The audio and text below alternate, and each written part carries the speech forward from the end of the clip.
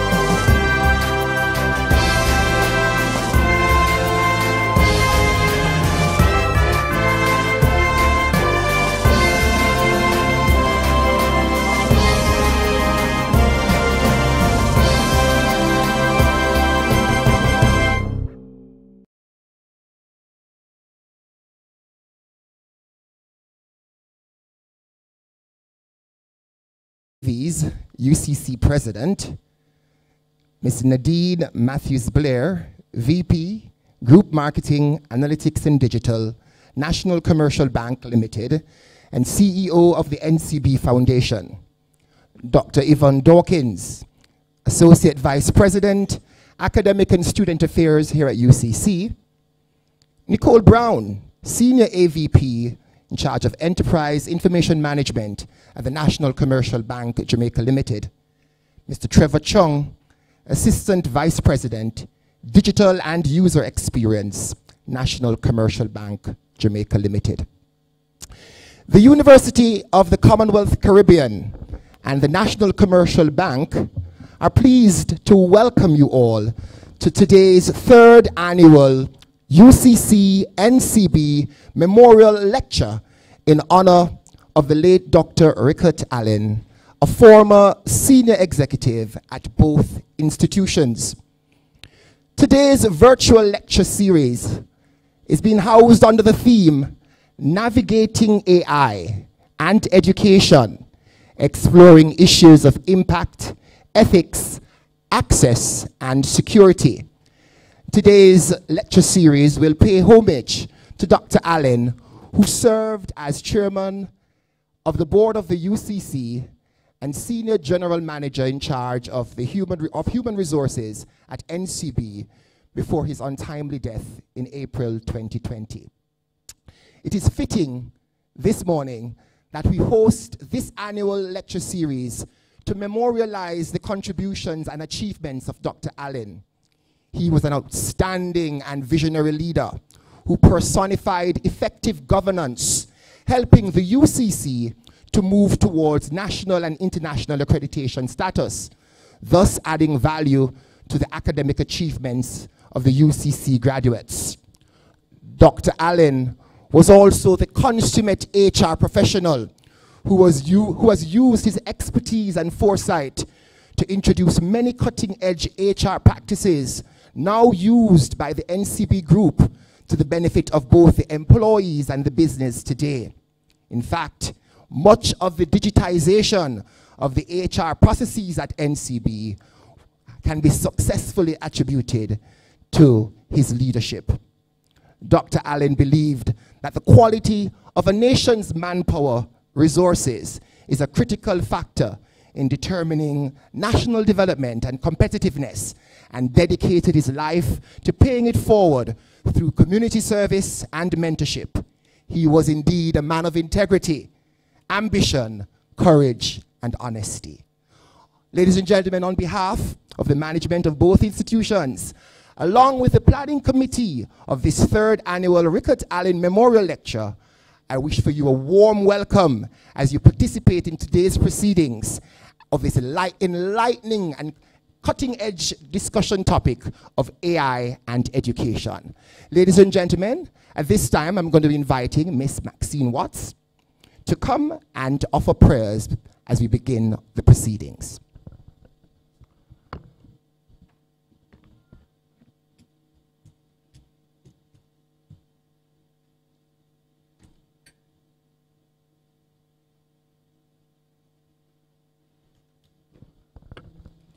Good morning, everyone. May we just bow our heads for prayer.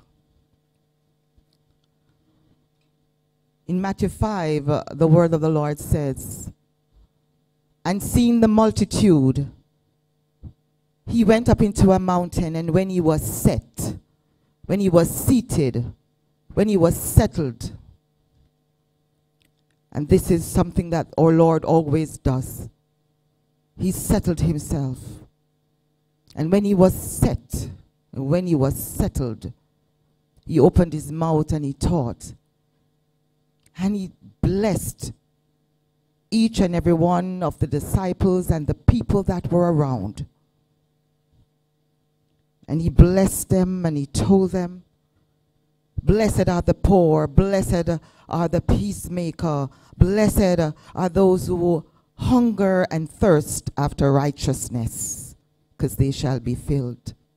And this morning, as we, your children, come before you, we want to thank you, O God, that you have blessed us so immensely with all spiritual blessings. And so we give thanks unto you this morning that we are able to be here. And Lord, after you have blessed, Father God, you told us who we are. You said, Lord God, that we are the salt of the earth. And if the salt has lost its savor, where else will it be salted? You are the light of the world. A city that is set upon a hill cannot be hid. And so, Lord, as you told us who we are, that, Lord God, we are the light. And that, God, we are to shine. Let our light so shine before men that they will see and be led. And Lord God, we want to thank you that, Lord God, we have this opportunity, Lord God, to let our light shine. Even as Alan Rickert made his light shine, we are here today to memorialize him and to honor his legacy.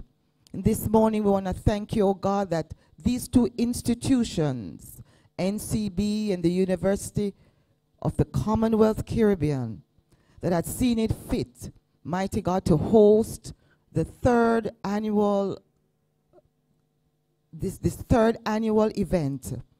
And so, Lord, we just ask for your divine blessing. We ask for your divine intervention. And so, God, we ask for special blessings for the panelists. Mighty God, we ask a special blessing for Trevor Forrest. Mighty God, Godiva Golding, Rachael Mc Donald, and Matthew Stone. We ask, God, for your blessing upon the moderator. We ask for your blessing upon everyone that shall have anything to do with this event. We ask, God, that your divine intervention will be felt, and that, God, at the end of this event, Lord God, we would have sensed that you were with us. We give you honor, we give you glory, and we say thanks in Jesus' name. Amen.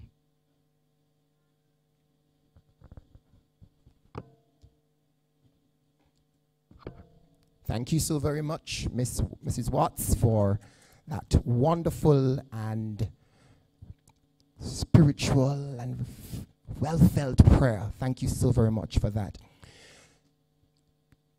At this time, we're going to be inviting the president of UCC, Professor Haldane Davies, to come and bring greetings to this wonderful occasion as we celebrate and navigate this topic, AI and education, exploring issues of impact, ethics, access, and security. Ladies and gentlemen, please put your hands together as you welcome Professor Haldane Davies.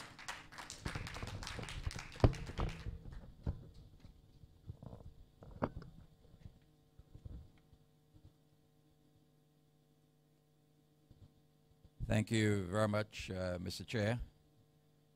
And I acknowledge the protocol already established. Good morning to everyone. It is certainly a joy and privilege for us to be here on this very special occasion today.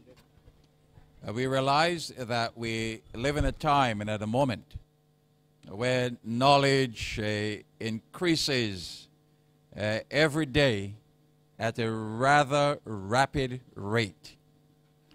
We also live at a time when the opportunities that exist among us to ensure that we are able to be the best that we could be, that those opportunities change at a moment's notice. You know, I was reading an article just the other day, and there was someone referring to the fact that ChatGPT is history. There are newer and more recent inventions on the market than the one that we are so concerned about, even from an educational standpoint.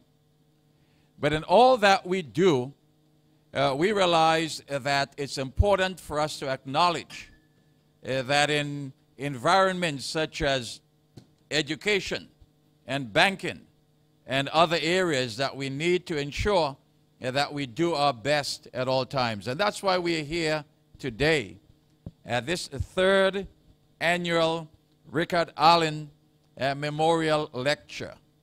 And the topic for conversation is quite fitting. It goes to the core as to exactly where we are at this moment in time. You know, when I leave Kingston by plane and arrive in Miami, get to the immigration, custom, border protection, all I do is just walk up to a machine and it even snaps my picture even before I get to it, and it says, proceed, okay? And then the custom officer will then call my name and says, welcome home. And when we look at these situations, I said to my son, Dane, they have me, okay? Because wherever I go now, I am recognizable anywhere around the globe. Because what? They have me. Now, as we continue to have these types of conversations, I'm truly honored on behalf of founders, the board of directors, faculty, staff, students, alumni of this great university, to have the privilege of welcoming each one of you to this lecture here today. You are very important to us. And as we look at the circumstances that exist around us today, and even as we move forward, we value the relationship that exists between UCC and NCB. And that's why today I recognize in particular Miss Nadeen Matthews Blair. Thank you very much for being here. And Nicole Brown, also a senior VP, for being here. We certainly appreciate your presence. And as I said to Miss Blair a little earlier on, we will be talking some more soon, because there is so much more that NCB and UCC will be doing as we move into the future. So today, again, ladies and gentlemen, thank you for being here. And for those on the various platforms, we are glad that you have tuned in to this very important lecture today. I want to thank also our participants in particular who will share of their knowledge, their expertise, and their skills in this area. And I'll be sitting there with rapt attention to see all that I could learn and understand so that we'll be able to proceed accordingly. So thank you once again, and have a great, meaningful, and enjoyable sit-in. Thank you.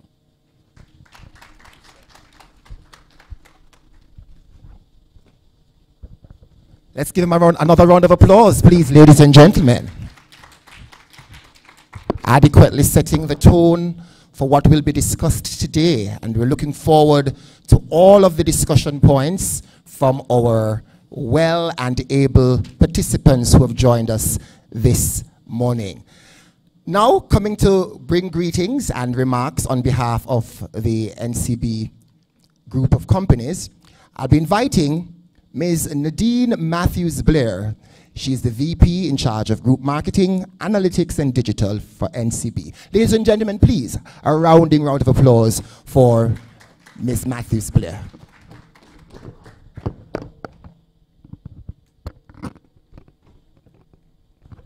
Good morning and thank you. Good morning, everyone. I'm not sure if we apologize on behalf of Honorable Minister Favour Williams. She really wanted to be here. She saw the flyer. Trevor, I think you sent it to her, and she's like, I have to be here, but regrettably she had an emergency and wasn't able to join this morning. Professor Haldane Davies, Dr. Yvonne Dawkins, who we have spoken so many times virtually. It's really exciting to be here physically. Kevin Powell, Maxine Watts, my colleague Nicole Brown, all the speakers, Matthew Stone, Rachael Mc Donald, Trevor Forrest, my good friend who doesn't take me to lunch. Godiva, I'm not sure if I see her yet. Yes, Trevor, it's on the internet. Good morning, everyone. And let me join everyone in extending my welcome to the 3rd annual Rickert Allen Memorial Lecture. It's my honor to bring welcome and greetings this morning on behalf of Team NCB. UCC and NCB collaborate on this endeavor because of what Dr. Allen meant to both our institutions, and we welcome this continued collaboration. And it's really an honor to have this lecture. The theme is transformative, and that is a reflection of who Dr. Rickert Allen was as a person, and so it is fitting. So I wanted to ground this discussion in some reflections on Dr. Allen, who I call Rick, so I'll refer to him as Rick in my remarks if you'll allow me. Rick began his career as an engineer at Alcan. So head of human resources and facilities later in his career, but he started as an engineer at Alcan, and there, because that was a global company, he would have been exposed to a lot of world-class initiatives at the time, and he used to tell our team a story of being told that there was going to be a truck operated remotely, no driver. And naturally, the skeptics. So I don't want to date my colleague, but this is talking about in the 80s and the 90s, right? So now driverless cars and trucks don't seem so crazy, but this would have been decades ago. And there were many skeptics at the time, and they eventually realized that this was possible because they saw it in the flesh. And that was an instructive experience for him because he adopted this mindset of it's possible. And that would have been characteristic of his entire service and journey at NCB. So as our host would have shared, long before the concept of digital transformation and those buzzwords were going around, Rick started to transform NCB in his capacity as head of human resources. And he created a technology work group in HR. A technology work group in HR, separate from our IT division. He wanted to improve and automate processes. I see Nicole smiling. And so he started using open source software, which was completely crazy at the time, but he wanted to boost efficiency, better serve employees, and our IT department was primarily focused on enterprise solutions and customer-facing solutions. So coming out of that, a system was created to facilitate same-day loans for employees, which was a big change from employees coming all the way from out of town to head office to apply for loans using paper. And long before NCB offered same-day loan to customers, we were able to offer those to employees. So under Rick's guidance, we launched a number of other things: an e-campus platform, the first in Jamaica, virtual learning for all employees, an e-library with global resources, automation of payroll and performance management. And open source software was not widely accepted back then. In fact, there were lots of debates, Trevor is smiling, with IT. But Rick, the visionary, pushed ahead with a focus on solving persistent challenges. And so what open software was then is very comparable to what generative AI is today. They share common traits, such as the collaborative and community-driven development process. It's accessible and affordable, relatively speaking. It's customizable, it facilitates rapid innovation, it's interoperable, and there's a continuous learning cycle that's embedded. These attributes foster and encourage creativity, innovation, and the advancement of technology. Rick pioneered the utilization of open source software in our organization because this was much more accessible than what the big techs were offering at the time.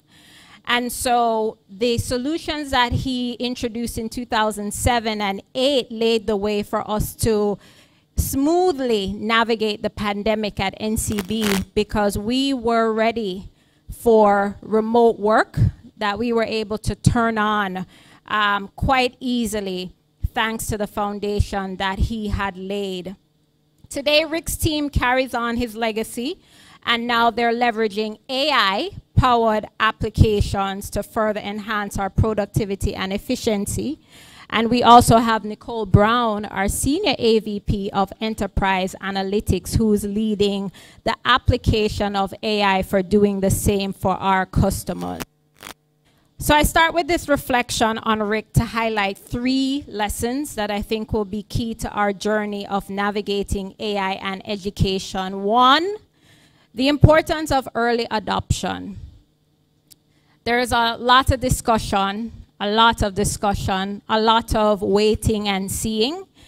And I believe history has demonstrated, and I'll talk some more about this later, that it's important to adopt even as we contemplate the issues that are out there. 2, address the risks with open platforms, but continue to push forward by leveraging them to solve persistent challenges. Leverage the accessibility that it affords to close large gaps, economic gaps, cost gaps, knowledge gaps. And then 3, the benefits of compounding. So you can only benefit from compounding. We talk about compound interest, and I think those examples are clear. The earlier you start, the better. It actually works the same way with knowledge. The earlier you start, get your feet wet, make the mistakes, then you build on that and you actually see that you'll be quite ahead of your fellow companies, your counterparts, your countries.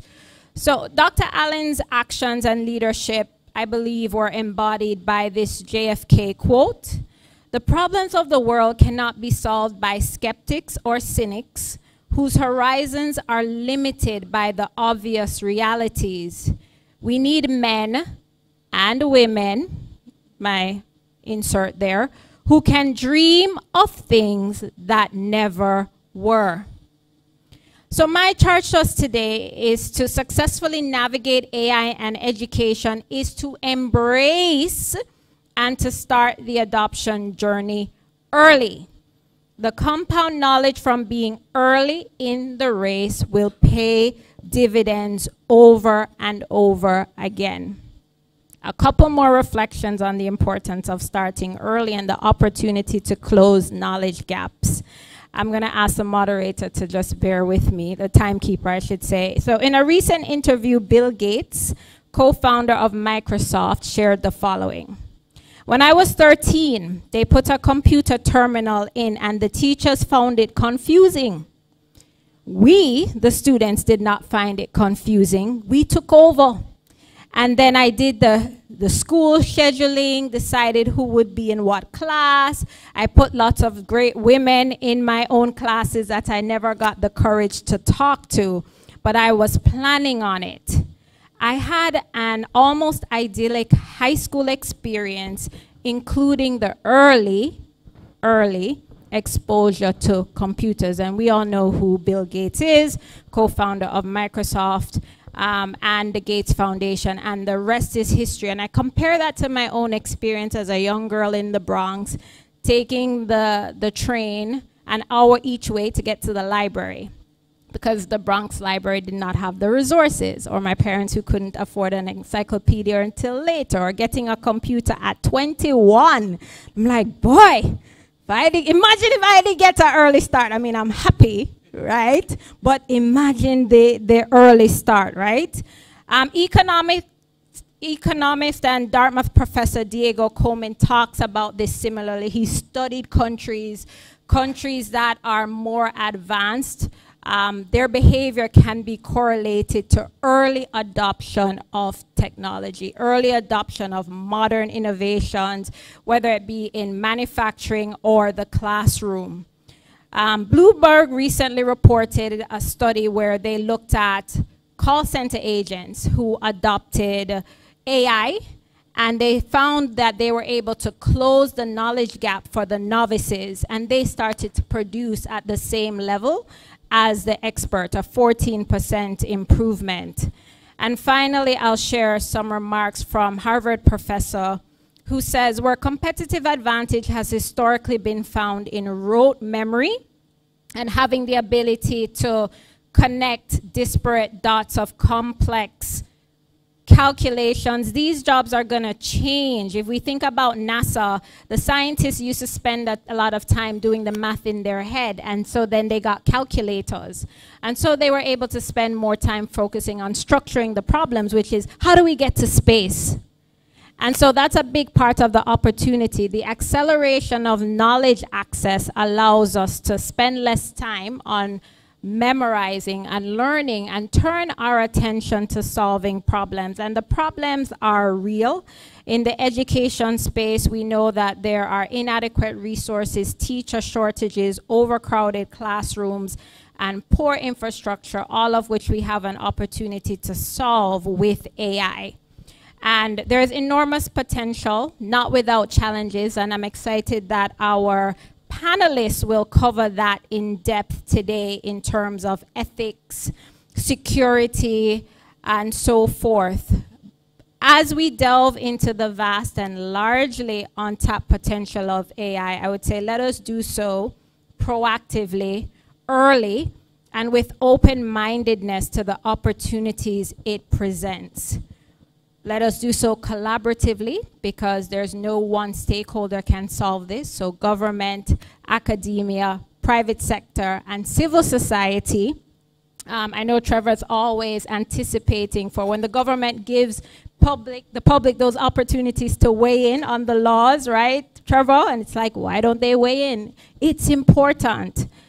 So in conclusion, I'd like to say on behalf of my NCB colleagues that I'm grateful to everyone attending today's lecture, physically and virtually, as we celebrate Rick's legacy, Dr. Allen's legacy, and explore the transformative potential of AI to transform not just our education system, but our nation more broadly. Thank you.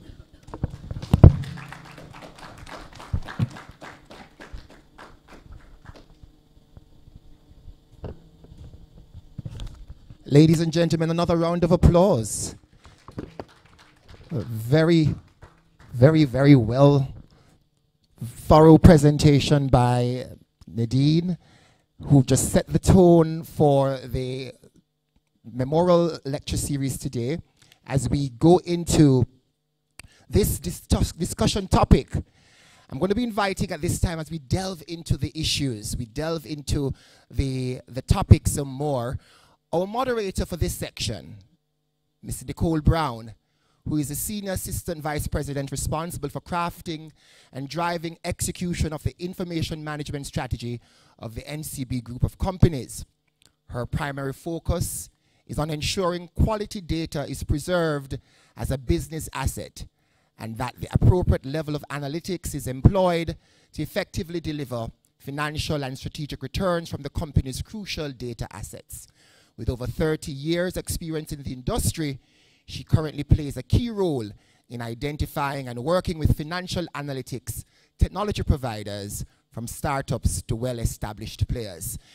Coming to lead this discussion on the various aspects of the topic of navigating AI and education, ladies and gentlemen, please help me welcome Ms. Nicole Brown to the podium.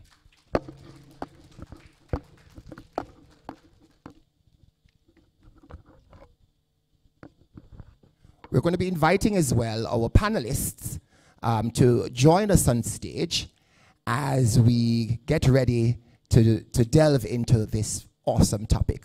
So we're going to invite our panelists. Please, a round of applause too for all the members of this wonderful team of experts who will guide the discussions this morning.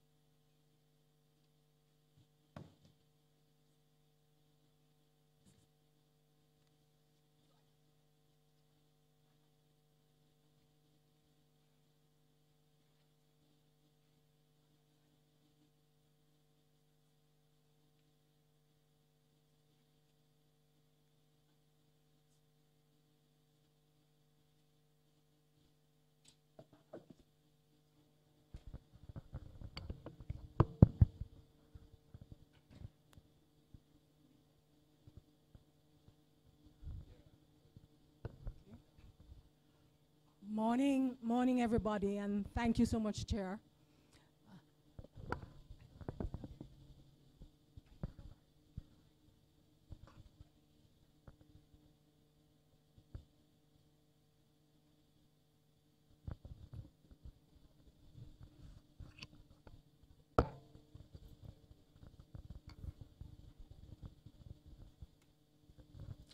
Good morning, everybody, and thank you so much, Chair. It really is my pleasure to be a part of the team this morning as we consider artificial intelligence, AI, and education. You know, AI is often considered a threat to people and their jobs because there is the perception that the robots, so to speak, will take over during this digital age.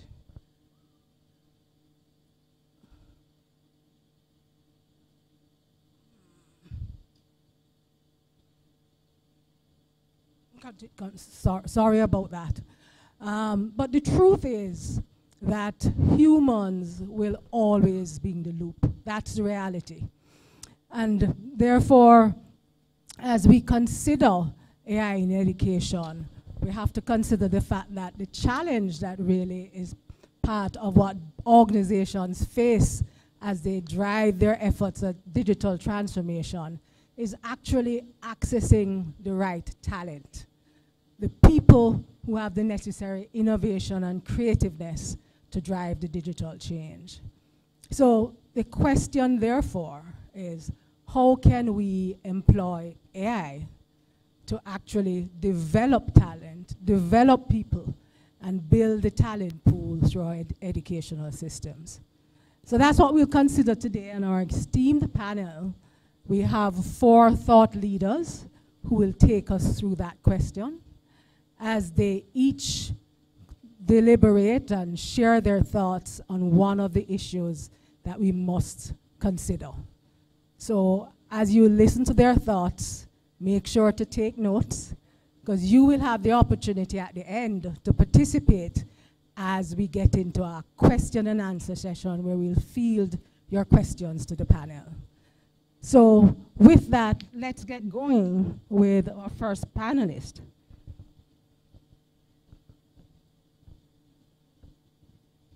So starting us off today will be Rachael Mc Donald. Rachael is a firm believer in using education as a transformative tool. She created an innovative bilingual early childhood primary program that was offered to multiple locations island-wide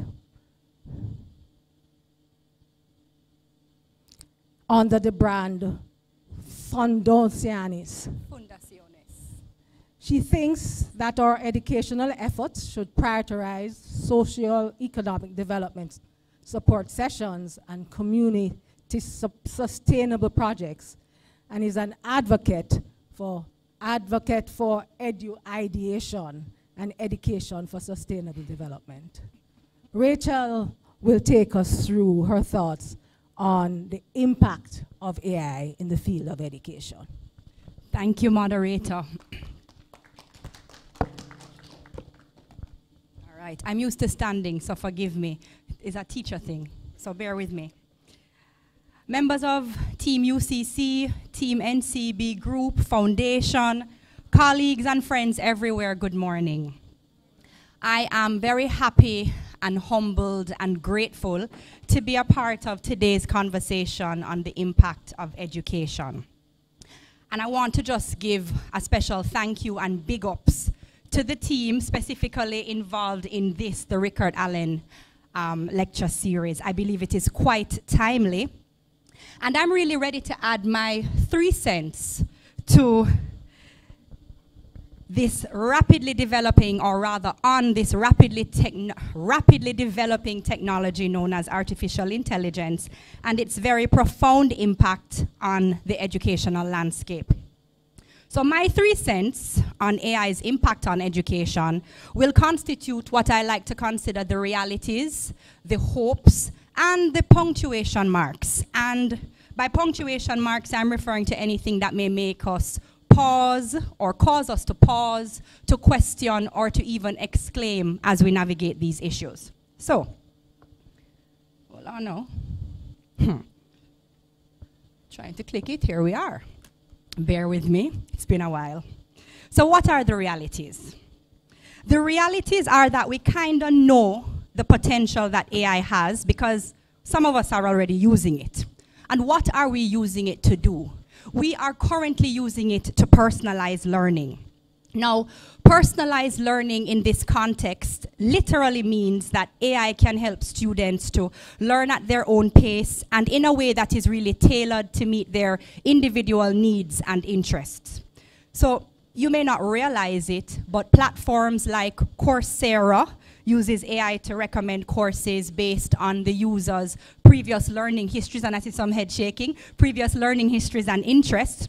And what this can facilitate and allow for are things like continuous quality instruction in and amongst educational practitioners, and also professional and personal development in and amongst all stakeholders in education, and it can do so in very real time.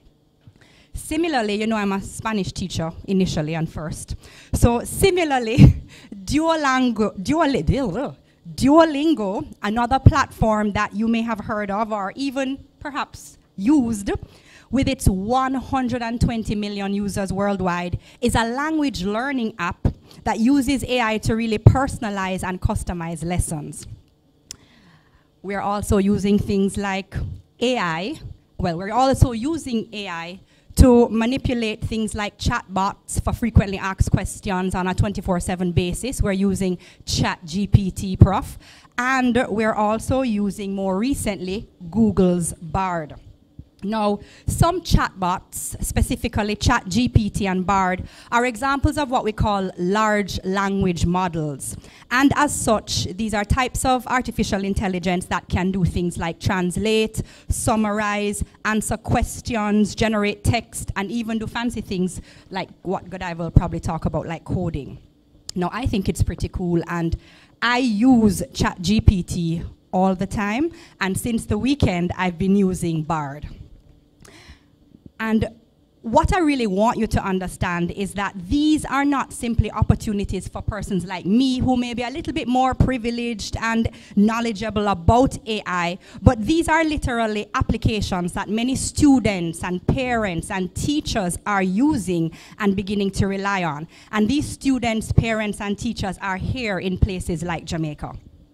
I know some of my students make up the 350 million users worldwide who are using Brainly to connect with other students and experts to get help with things like homework. And I've seen a few local teachers use Quizlet, which is another very popular mobile and web-based application to help learners memorize information using things like flashcards and games. But there's Google Bard, right? Or Google's Bard. And Bard is a new kid on the block, and it is said to possess microchips that are 100,000 times faster than the human brain, right? And in a feature that I watched on the weekend, Bard was able to summarize the New Testament in 4 seconds, in 17 words, and then in another 4 seconds, 1 minute remaining, hey! Lord, I'm just getting started. Anyway, let's try a thing. And then it was able to translate it to Latin in another, like 4 seconds. So I want us to really understand how these can really apply to our day-to-day learning tasks and what those implications can mean. Now, we're also using things like AI to enhance learning through things like gamification and virtual reality. Gamification provides a very immersive and hands-on learning experience by engaging and motivating, centered on things like rewards and incentives and competition, immediate feedback, personalization, and even a narrative. So just think game-like elements in non-game-like context. So some examples are things like Kahoot and Minecraft and Code Combat. Now, many of our children play Minecraft, right, Uncle Trevor? But did you know that Minecraft is like the most or the best-selling video game of all time? And it's obviously this way because it is absolutely not your average video game. So with Minecraft, players have the freedom to choose how they play the game, right? You can either choose to play the game in survival mode or in creative mode. Now, survival mode, as the name suggests, asks you to survive. So you have to use the resources to build shelter and tools and weapons and to really fend yourself and fight off the hostile mobs that may exist. And of course, in creative mode, you can kind of tap into the unlimited resources that exist and fly around space very freely. So as such, games and applications like Minecraft that our children are playing and they talk about in school all the time really help to promote creativity, critical thinking, and collaborative skills. And as such, they can be linked to major subject core content related areas in language, in math, in science, and in history. Then there's virtual reality. Now, VR creates an environment, or a rather virtual environment, in which you can interact in a realistic way. And this is used widely for things like field trips, for things like science experiments, to teach Spanish, and even for things like historical reenactments. And it was shared that VR use, specifically as it relates to field trips, increased by about 550% at the start of the pandemic alone. That was between January and June 2020. So we have a general understanding of how this impact looks and what it feels like and where we're heading. Now, naturally, because students are beginning to engage differently and in very personalized ways, and because they're relying on these large language models and gamification and VR, there is a lot more enjoyment in the process of learning. And because of that, this is going to lead to ultimately stronger outcomes and better learning outcomes, right? Now, our second reality, and it's probably mixed up on the slide, our second reality is perhaps pretty obvious for us, especially in a place like Jamaica, and it is that there exists issues pertaining to equity. Now, there is undoubtedly the potential for AI to transform the landscape, yet because of very limited resources and infrastructure, not all learners, especially ours, are being able to tap into this use of AI in the learning process. So I'm specifically referring to things like a lack of internet still that some students and some spaces do not have, as well as devices in which to engage with AI. And thirdly, I want to point out that AI's rate of development is rapid. Long time ago, we used to have to wait for a year, for example, between the latest iPhone releases. Now technology is changing in a matter of days and weeks, right? So with that said, ultimately we see where there's an inclination towards an increase in the use of AI. And I'm just gonna beg you for a little bit more time. I got in trouble all the time for talking. Moderator, can you permit me, please? Just 2 more minutes? Hey. All right. I'm going to talk a little bit about what the hopes are. My hopes are that we can really begin to continue to use AI and to maximize on its potential. And we can do this by beginning to guide learners in working alongside AI and for bracing for the inevitable changes. And we can do this by literally beginning to sensitize education stakeholders to what AI represents and how we can use it, right? I also really want us to start using, I work with teachers too, and I want us to start using AI more to really offer real-time support for teachers. Now, since AI is powerful enough to fill the gaps in education by being able to process data, i.e. test scores and grades, as you know, it can also create customized lesson plans and forms of assessments, and it can even automate administrative tasks like grading. This is going to lead to increased efficiency in our teachers, and it can also free them up a little bit and send them home earlier. Now, in Jamaica and in several other countries across the world in the last couple of months, we have seen major learning disruptions as a result of teacher strikes. And teachers strike because they feel as if they're not compensated well enough for the work that they have to do. Now, if their workload can become easier and they can go home earlier, then our teachers can go home and use said AI to generate additional wealth. So that is something for us to consider. And lastly, I want us to talk a little bit about moving it from talk shop to action. So we want to ensure that, you know, we start to look at things like examining the idea of larger scale inclusion, policy, and also regulation. But remember, I spoke about the punctuation marks, and this is the last slide. I call the punctuation marks a couple of the things that may make us go, right? And these are, number one, a reliance on technology. Now, many people feel that we have become too reliant on technology, but can you imagine life without some of the technological tools that we have? Last night, when I was going to bed, I was scrolling through TikTok. Yeah, I'm one of those. And I saw this little clip on AI being used in a Chinese classroom. And AI now has the potential to inform parents every time a child yawns and every time a child becomes distracted in class. AI also has a chip that the students have in their uniform so that parents know where the child is at all time. And the essence of the feature was really just talking about how bothersome that is and kind of annoying for children. I mean, that is something that we can say, okay. Now, another question mark or a punctuation mark would be the questionability of bias. And we know that if the data that AI is trained on is biased, then the AI system is going to be biased. And this must be considered because bias will lead to unfair student outcomes. The next punctuation mark is that we really begin to examine issues of data privacy and security, and we have no one better here than Trevor Forrest to talk and lead us through that.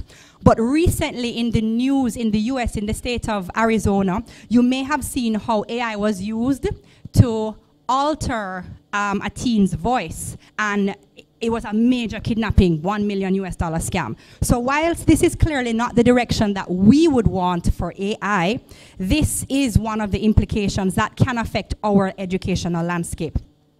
Next, we move on to the matter of job displacement and job replacement. Now, the founder of ChatGPT has shared that with every technological revolution comes the removal of certain jobs.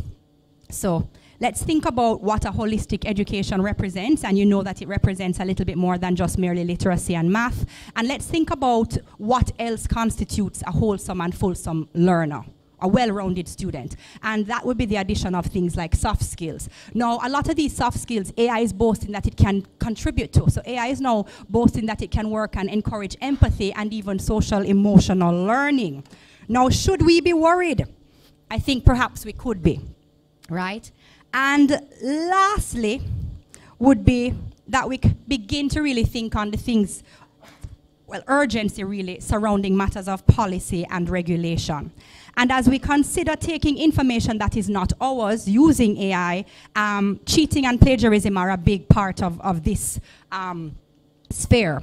And because we're going to be using something very extensively, which I foresee, I think some sort of guiding policy is going to be key. So as I conclude, I reminisce on the pandemic and the fact that it really threw all of us, especially those of us in the education sphere, into this sort of haste or this need to really transform education and to meet Sustainable Development Goal number 4, which is a quality education. And this may not have been a bad thing. So, transforming education, however, does not take place that quickly, or at least not as yet. And so I really believe that AI has the potential to transform education and to really revolutionize it. So thank you for your time.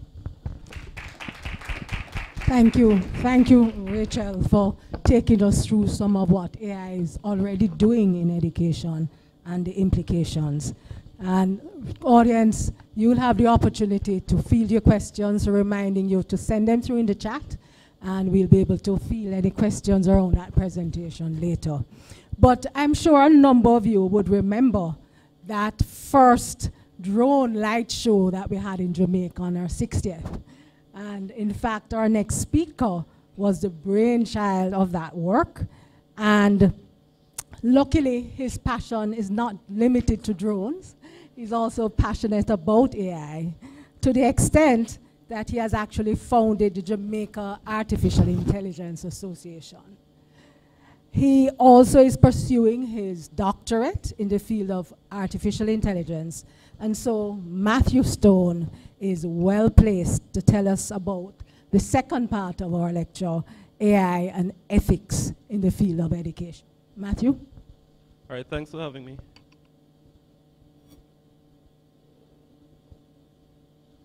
All right, so AI and ethics. So that's what I'll be talking about today.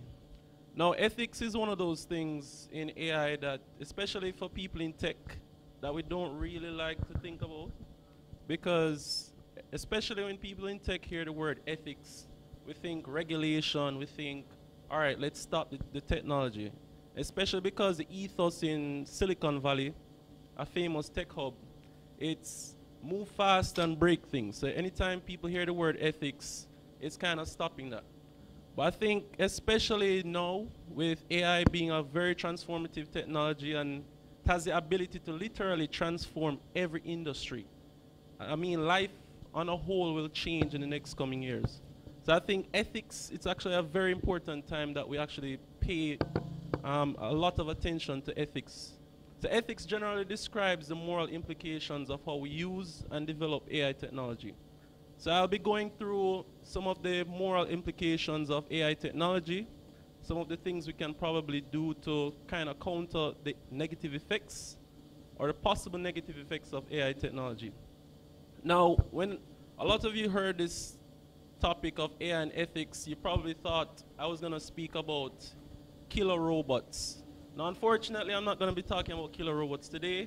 If you want to learn about killer robots and AI, there are a lot of movies out there that you can watch that talk about AI and killer robots. I think in the near term, there are some things that are immediately going to affect us as a society that have some deep moral implications. So there are some ethical concerns in AI. So one of which is bias and misinformation. So we've probably heard this term misinformation before, especially with the advent of this new technology, large language models. Now more than ever, it's very possible for people to generate fake information. And we've seen what effects fake information can have on societies. We have privacy and data protection. I don't think people understand the power of data. Data is very powerful.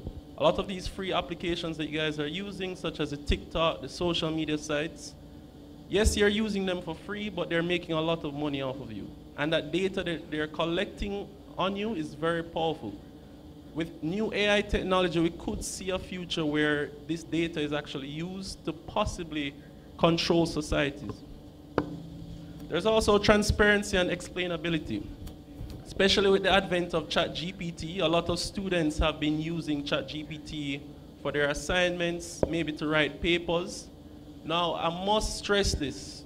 ChatGPT, although it is very impressive technology and it does output factual information a lot of the times, some of the times it does hallucinate, meaning it will give you information that sounds plausible, but is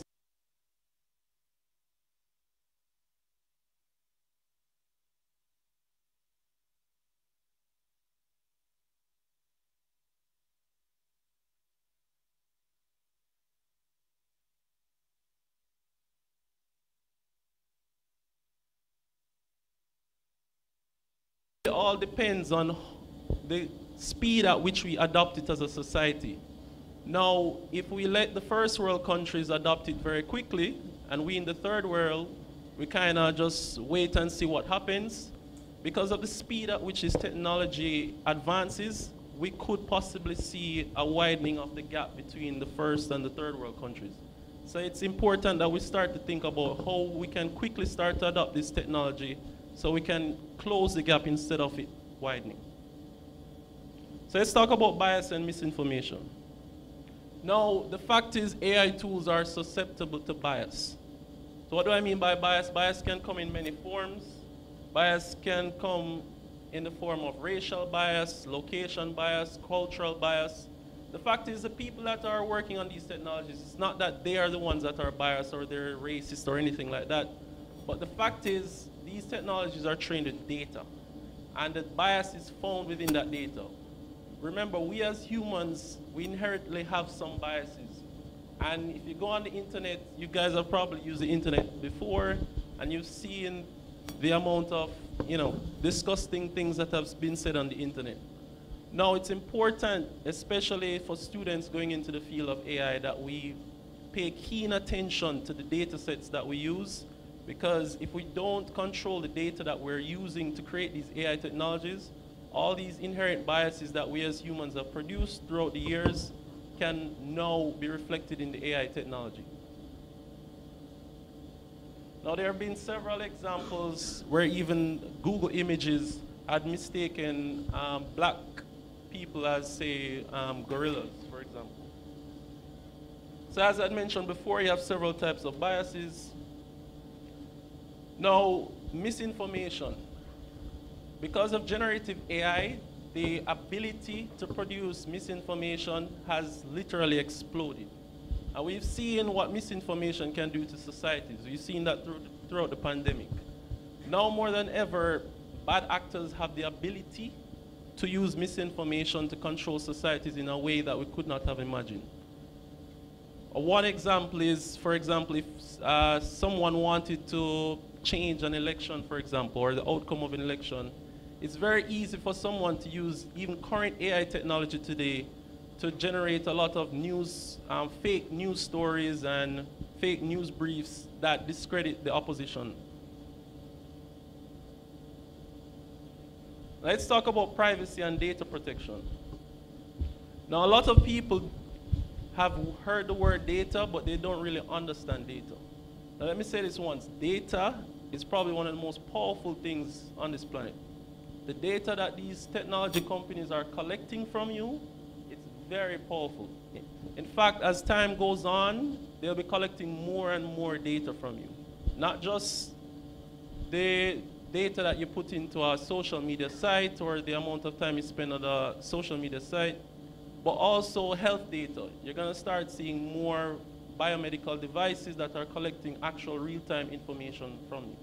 Now, with this data, they can actually know a lot about you and know how you think. They can know more of how to control you. So as a society, we need to think about the implications of this. We need to also think about who owns your data. Again, you guys are using all of these social media sites like the TikTok, and children are using these sites, and they don't even realize that the data that they're collecting on our children today, they have so much power. Now, what does privacy look like for the future? We need to also think about this, because as these technology companies get more and more powerful, what sort of information will they have access to? As a society, we need to think about policies and regulations as to what data they'll be limited to and what data they'll have access to. And I want to reiterate this last point. Data is very powerful, right? Every time you use a social media site, whenever you go on it, it's literally learning what things you like, what things you don't like, who you'd likely vote for, what foods you like. All of this information has power. Information is power. Let's talk about transparency and explainability. As I said before, AI can hallucinate. Now, a lot of students are going to be using these technologies, and I'm an advocate for using AI in the classroom. I think it's very important, especially now as a society, especially Jamaican society. We've been used to sort of waiting on technology, waiting for it to come to us.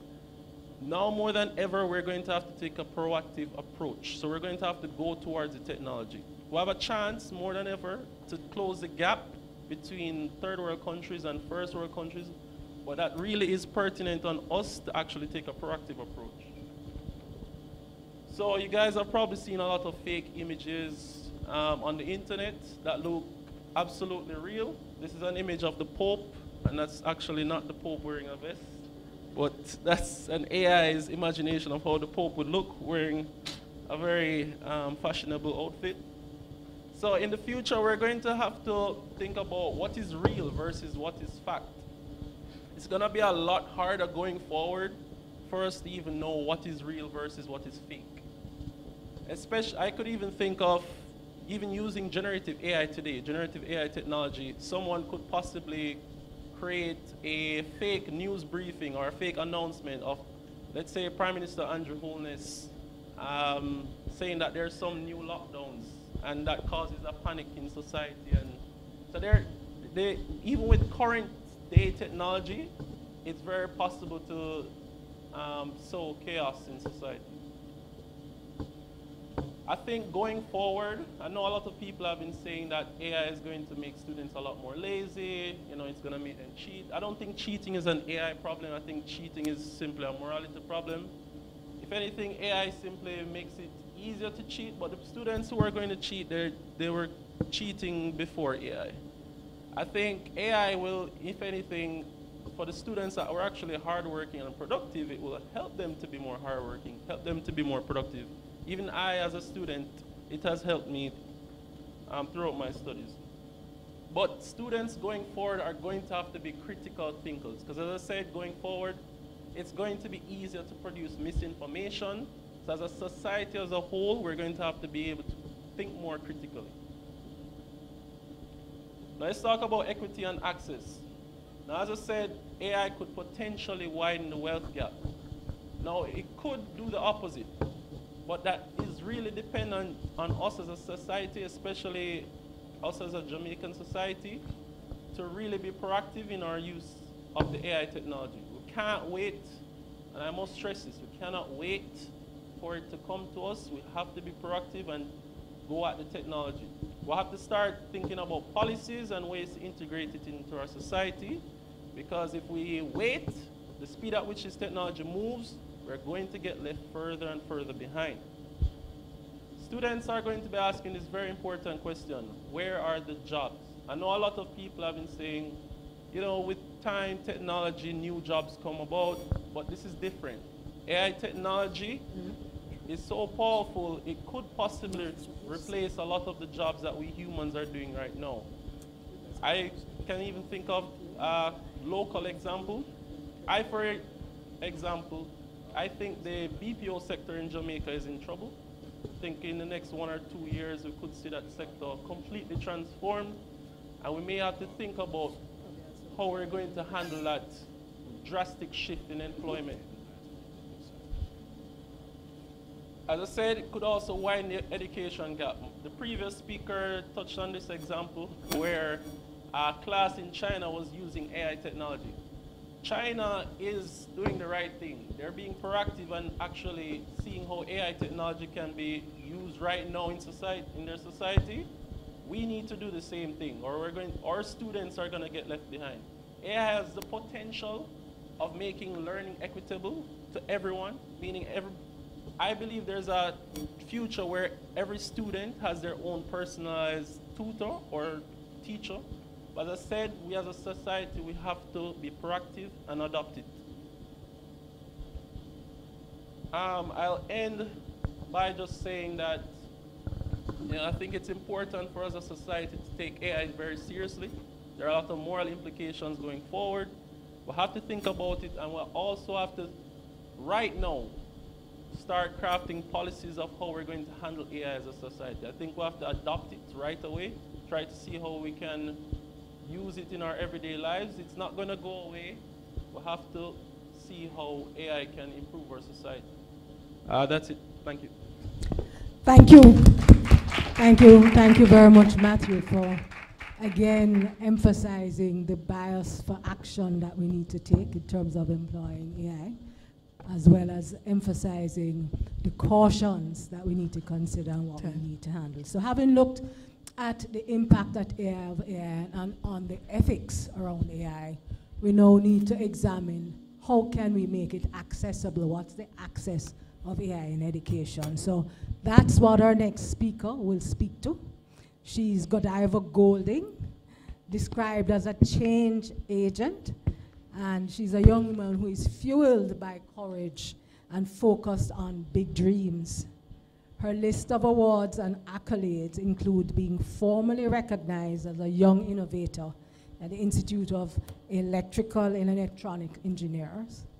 She was the recipient of the PM's Youth Award in 2017, and as a member of the 2021 cohort of the Leaders of Americas, were able to sharpen her entrepreneurial skills. So today, she's the founder and CEO of the Steam House Network and is working assiduously to nurture a larger pool of digitally savvy Jamaicans. Godiva, over to you. Thank you so much. Good morning, everyone. It really is a pleasure to be here because AI is something that we have been talking about for some time. So to have the focus of this lecture being on AI just really sinks into fact, like we are in the zeitgeist and we're doing the right things about it. Now, I think I have the most interesting topic, which is access. We get up every day and we talk about AI, you know, AI is taking our jobs, AI is making our children stupid. But when we go a little further, addressing root cause helps us to then think more critically about this. PEP is one of those exams. This is meant to have our children think critically. I think AI will help us to think critically too. Now, the topic of my little 5 minutes is supporting educational objectives. Now, I want us to go to first principle. Think about what is the main objective of education. All right? Ponder on it in your minds. And there are two things that jump right out at me. One, career readiness, job readiness, but the slightly more all-encompassing objective is a well-learned, holistic citizen, able to participate in this world and make their contributions in a positive way. Now, how can AI help us to achieve this?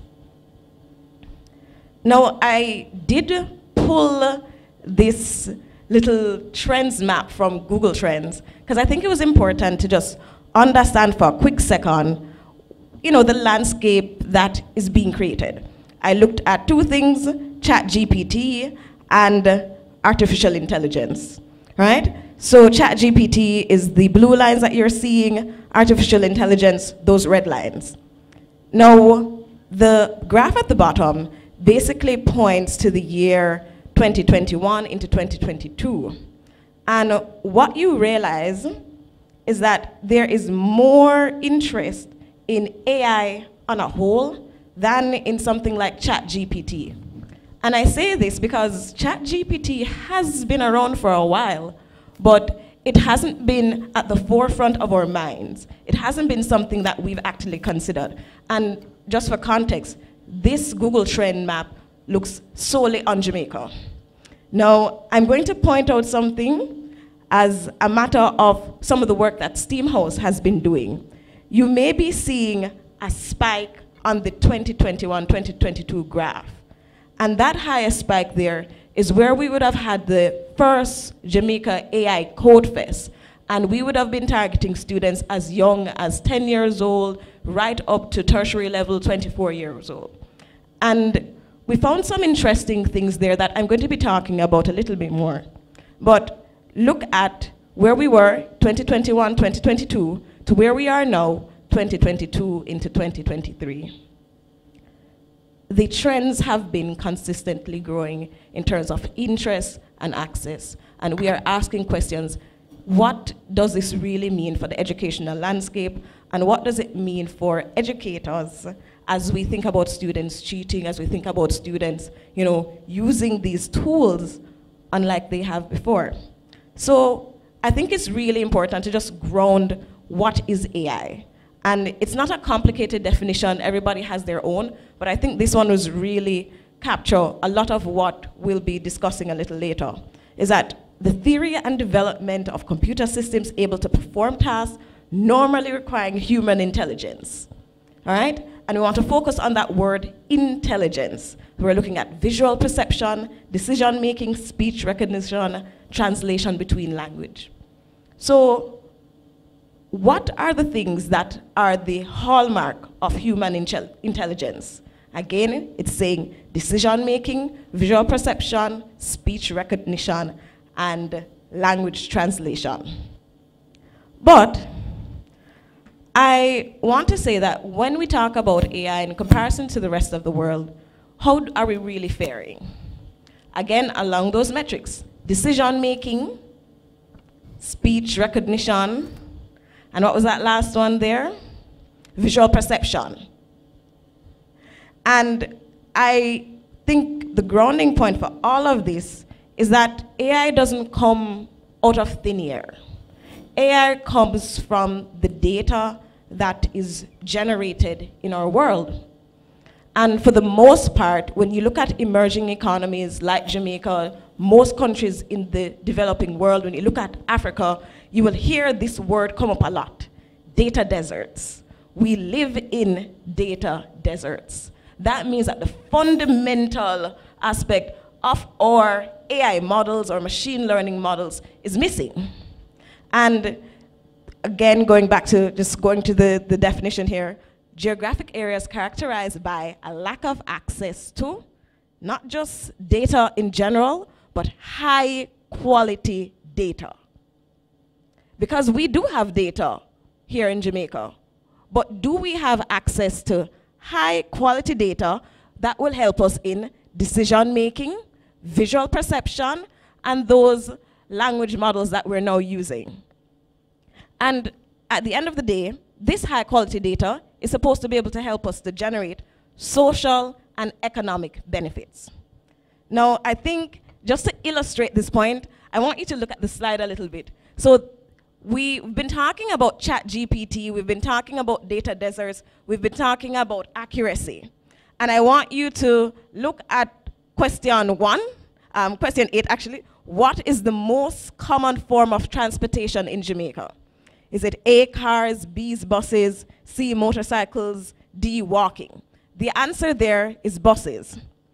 Now, the second question is where it gets a little interesting, where it asks ChatGPT, what is the popular mode of transportation in rural areas of Jamaica? And A, buses, B, taxis, C, motorcycles, D, donkeys. And now, the response that would have been returned is D, donkeys. I can honestly say the last time I saw a donkey in rural Jamaica, it's been a while, I know they exist, but is it a popular form of transportation? No, it is not.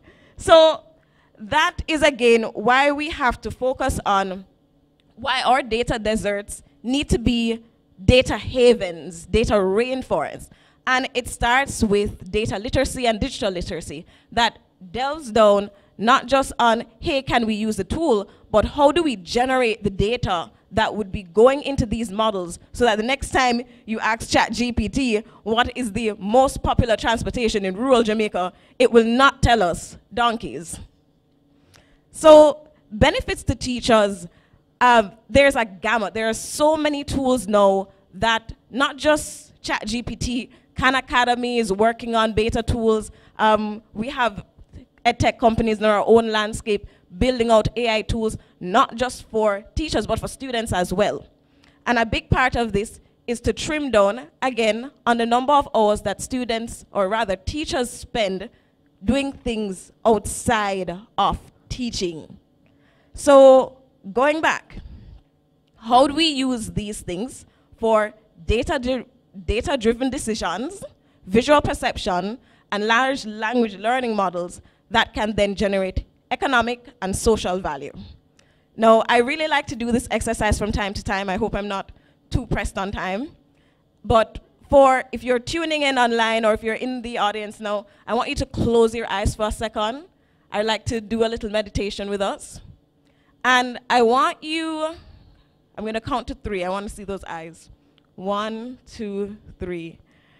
Now, I want you to think about your your favorite teacher. Think about your favorite teacher, be it primary school, high school, university. And I hope you have a name in your head by now. And you're going to think about next, what did you like most about your teacher?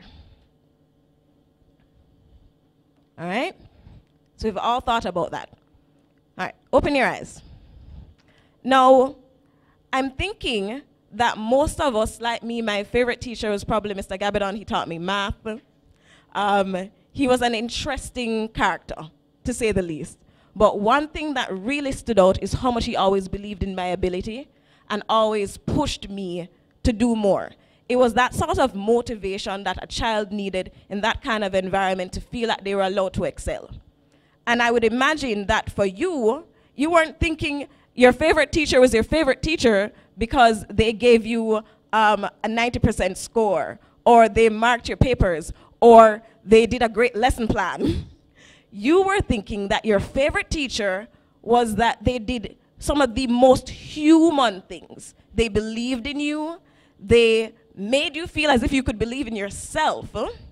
And then from there, yes, they would have gone on to mark the papers, send them to Ministry of Education when you were getting ready for CXC and CAPE. You know, they made sure that the SBAs and the IAs were done on time. Now, the question is, as we look about AI and the benefits to teachers, the question, again, has to be, how do we have the very human things that teachers are doing focus more on being able to be there for their students and less on lesson planning? Because more than 50% of the classroom time or time that teachers spend is not necessarily spent on teaching and learning. It is not spent on ensuring that the educational experience for students is such that they can double down on some things like motivation, the very human aspect. So as we come down to time, the main benefit is that teachers very well may be getting back their time. But AI tools can go way, way further than this, because we tend to think about AI in education specifically to the teaching and learning process.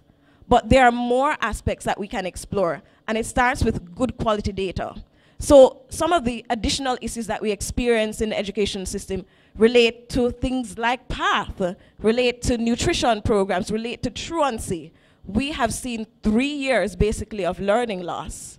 And now the question again, how can we use AI tools to address these issues that are outside of the realm of teaching and learning, expanding again the data sets that we have and access to quality data. Ministry of Education, a lot of data companies would have been here already collecting data, but is it usable enough? Will it give you enough insight to make decisions to be able to say we are going to generate economic and social value from this? So there are my, not 2 cents, but it's rather a nanny. So thank you so much, and I'm looking forward to answering a lot of questions. All right, thank you, Godiva, and thanks for that plug about questions, reminding our audience that your questions are welcome. Please share them in the chat, because after our final speaker, who we'll hear from shortly, we'll be going into our question and answer sessions. So our final speaker will speak on the very critical aspect of cybersecurity. And he basically needs no introduction because of his tag, Mr. Open Source. He was a major evangelizer for the use of open source, both in public and private sector. And he has consulted in the design and evaluation of numerous ICT projects and digital transformation strategies. And he's committed to improved standards of ICT adoption.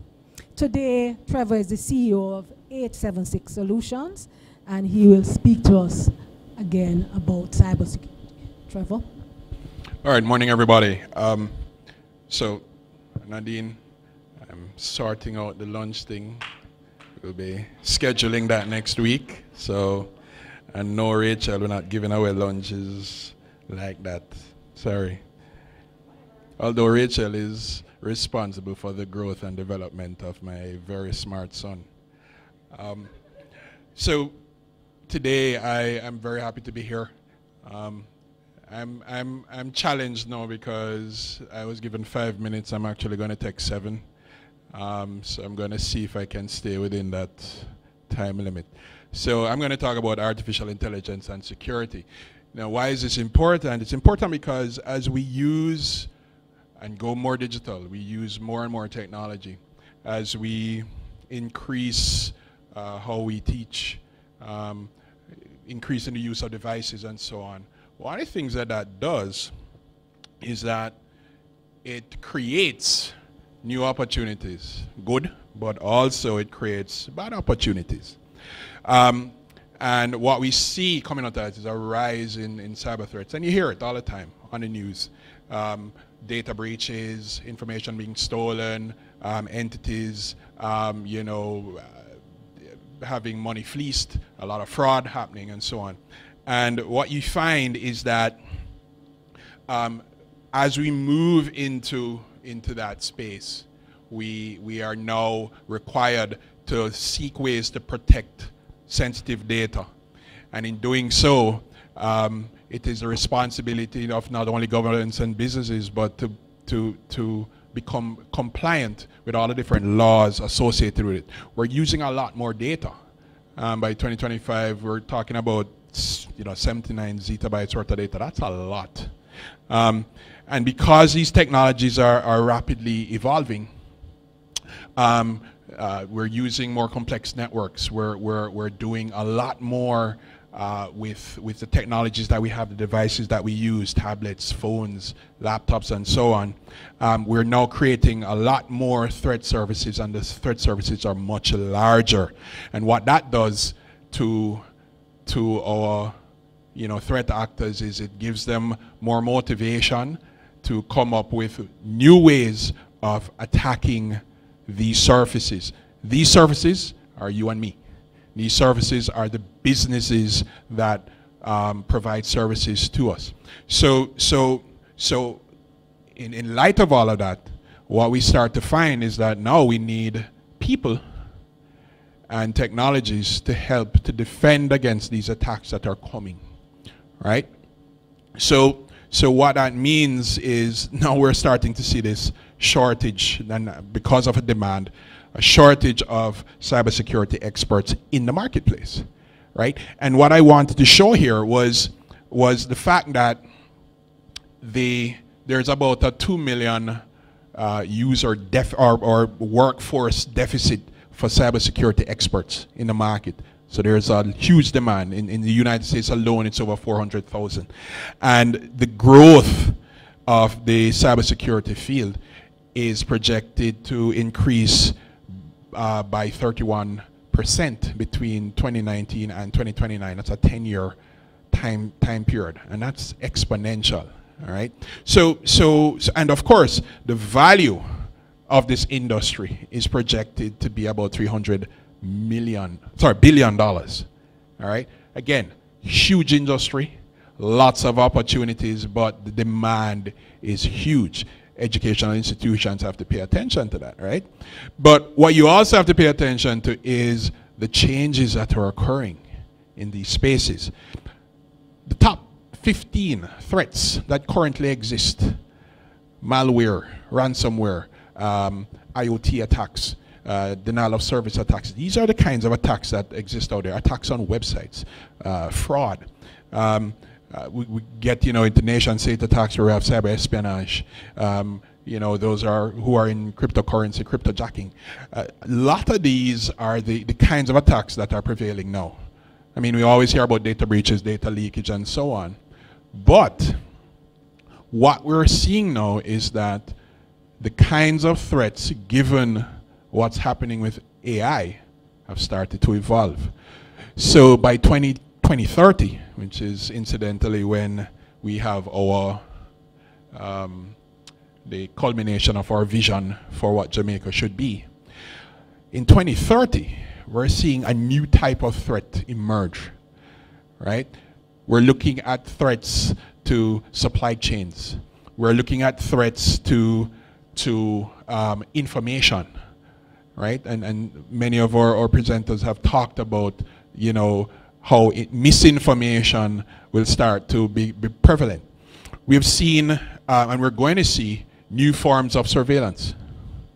And this surveillance is going to be in the digital realm. We're going to see, and again, we're talking about AI, we're going to see where AI's use in perpetrating a lot of these attacks and threats is going to increase, right? AI is going to become very important in all of these sorts of new attacks. But there's something else that we want to also pay attention to, and again, this is important to educational institutions. The skills gap continues because we're not keeping up now, and it is projected that we won't be keeping up in future with the skills gap that will exist. And interestingly enough, AI is going to play a part in that skills gap, right? So what are some of the advantages of using AI? Because there are some clear advantages of using AI. AI, because of its ability to assess and analyze huge data sets, allows for more intelligent and more proactive vulnerability assessments, threat detection and prevention. So it makes the job of security analysts and security practitioners a lot easier, right? It allows us to be very proactive. It allows us to be more analytical, but it also allows us to automate some of the mundane tasks that we have to do on a daily basis, right? Because once you can detect threats, analyze threats quickly, which is what AI can do for you, then you can respond in a very efficient and proactive way. It helps us, especially in financial institutions, with fraud detection. It looks at patterns, because so some of you may realize that you travel and you try to use your credit card, and something says to you, yeah, you can't use a credit card because this is not something you normally buy. And that kind of intelligence is based on the fact that patterns, your behavior, what you buy normally. So if you normally buy clothes and then one day you're buying a car, this doesn't really fit your pattern.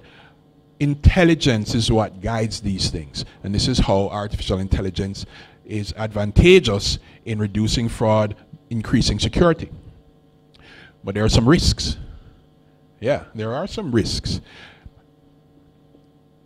The kind of protection that comes from using artificial intelligence can also be used by the threat actors, right? They can use artificial intelligence to create malware, to create that software that they use against us, right? And in fact, they have AI that, and anybody in here can use it, that way you simply say, look, develop malware that will do so and so. And the code is written. Mark, you have to reassess the code and make sure that it's doing exactly what you're doing. But the fact is, threat actors can now create malware at startling speeds, right? Because now they don't have to sit and invest the kind of time that they used to invest to create this stuff. The next thing is the emergence of what we call adversarial AI. Now, it was mentioned before about bias. Now again, AI learns from data. If the data is bad, the output is going to be bad. If the data is wrong, the expected outcome is going to be wrong. So, one of the things that does is, if I want AI to fail, I give it bad data. So, if I'm a threat actor and I wanted to cause bad information, bad results, bad analysis of security information, then I would look to feed those systems bad information. And that's where you will see an increase in what they call algorithm data breaches, because the algorithms that AI uses to assess, to create responses, to be efficient, if that data is bad, that data is now the target of a threat actor. Because if I can make that data incorrect, in fact, if I can tell that data to do a particular thing I want it to, then suddenly the AI does that, right? So it's very important to understand these risks. There are a lot of new trends that are coming up. I mentioned some of them before. Behavioral analysis. And again, behavioral analysis is what is used in a lot of fraud mitigation technologies. But one that I think is really cool is natural language processing, which again, some of you are used to with ChatGPT, where you simply put in a prompt and a response comes back. But in the security space, just telling a system what you want to do and having it do so, again, this becomes a real boon to new ways of looking to secure systems and developing platforms that do so. And of course, allowing systems now through the information that we feed to it to make certain decisions based on rules that we provide leads to, you know, the increase in autonomous systems and so on. So how does all this play into the education system? And now these are some of the things I just want to touch on that educators, educational institutions need to pay attention to, especially in the realm of cybersecurity. One, and it was mentioned before, the lack of transparency. Now what does that mean?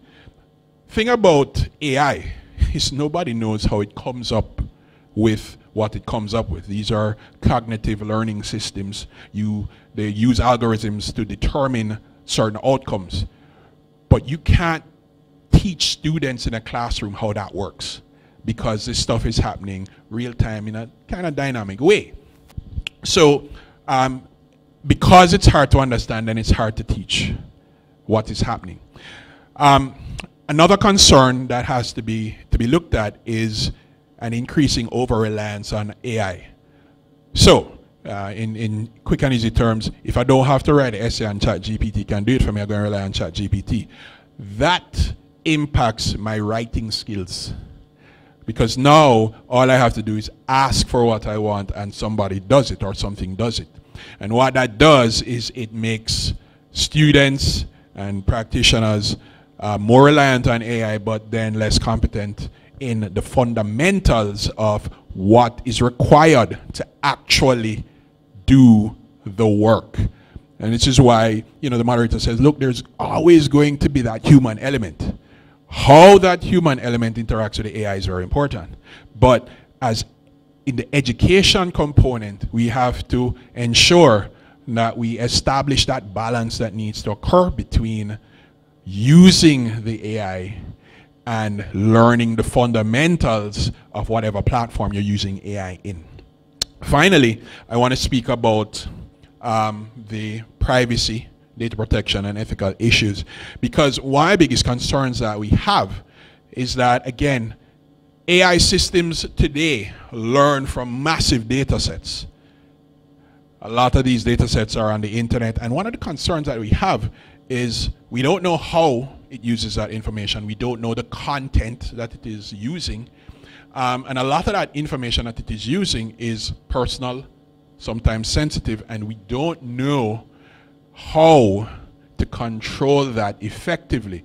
None of the legislation that we have currently speaks to how AI engines interact and use that information. So in profiling, you know, we use TikTok, we use Instagram, and a lot of these platforms, they gather information from you, then they use it to create a profile about you, and then it uses artificial intelligence to kind of figure out how to engage you, how to interact with you, what buttons to press, given your behavioral patterns to get you to do things, right? And none of this involves human beings. And one of the things that is very concerning is all that data that it needs to do that is out there. It has access to this. So how do we ensure that the information that is out there when it is engaged by these AI systems is not improperly used? And this is something, again, that we have to look at, especially when we're talking about data protection and privacy laws. And when you're imparting that kind of knowledge to students in school as to understanding the value of data. So in closing, I just wanted to close with this quote, right? Because it's something, again, AI is not something we should fear. AI is not something that we should try not to use, right? Embracing the opportunities and risks associated with AI in education and of course cybersecurity is not about advancing technology only. It's about empowering the individuals that you're engaging with to use this stuff to shape a better future through responsible innovation. You know who said that?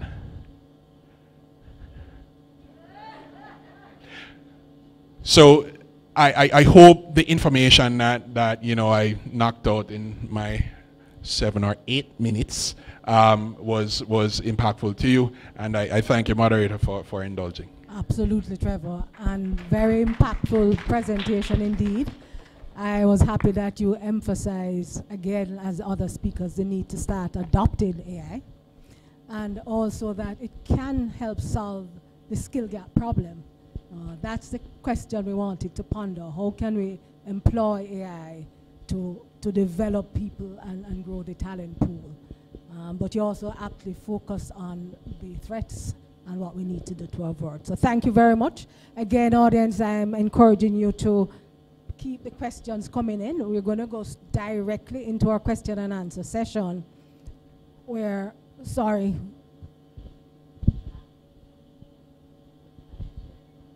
Can you hear me? Yes.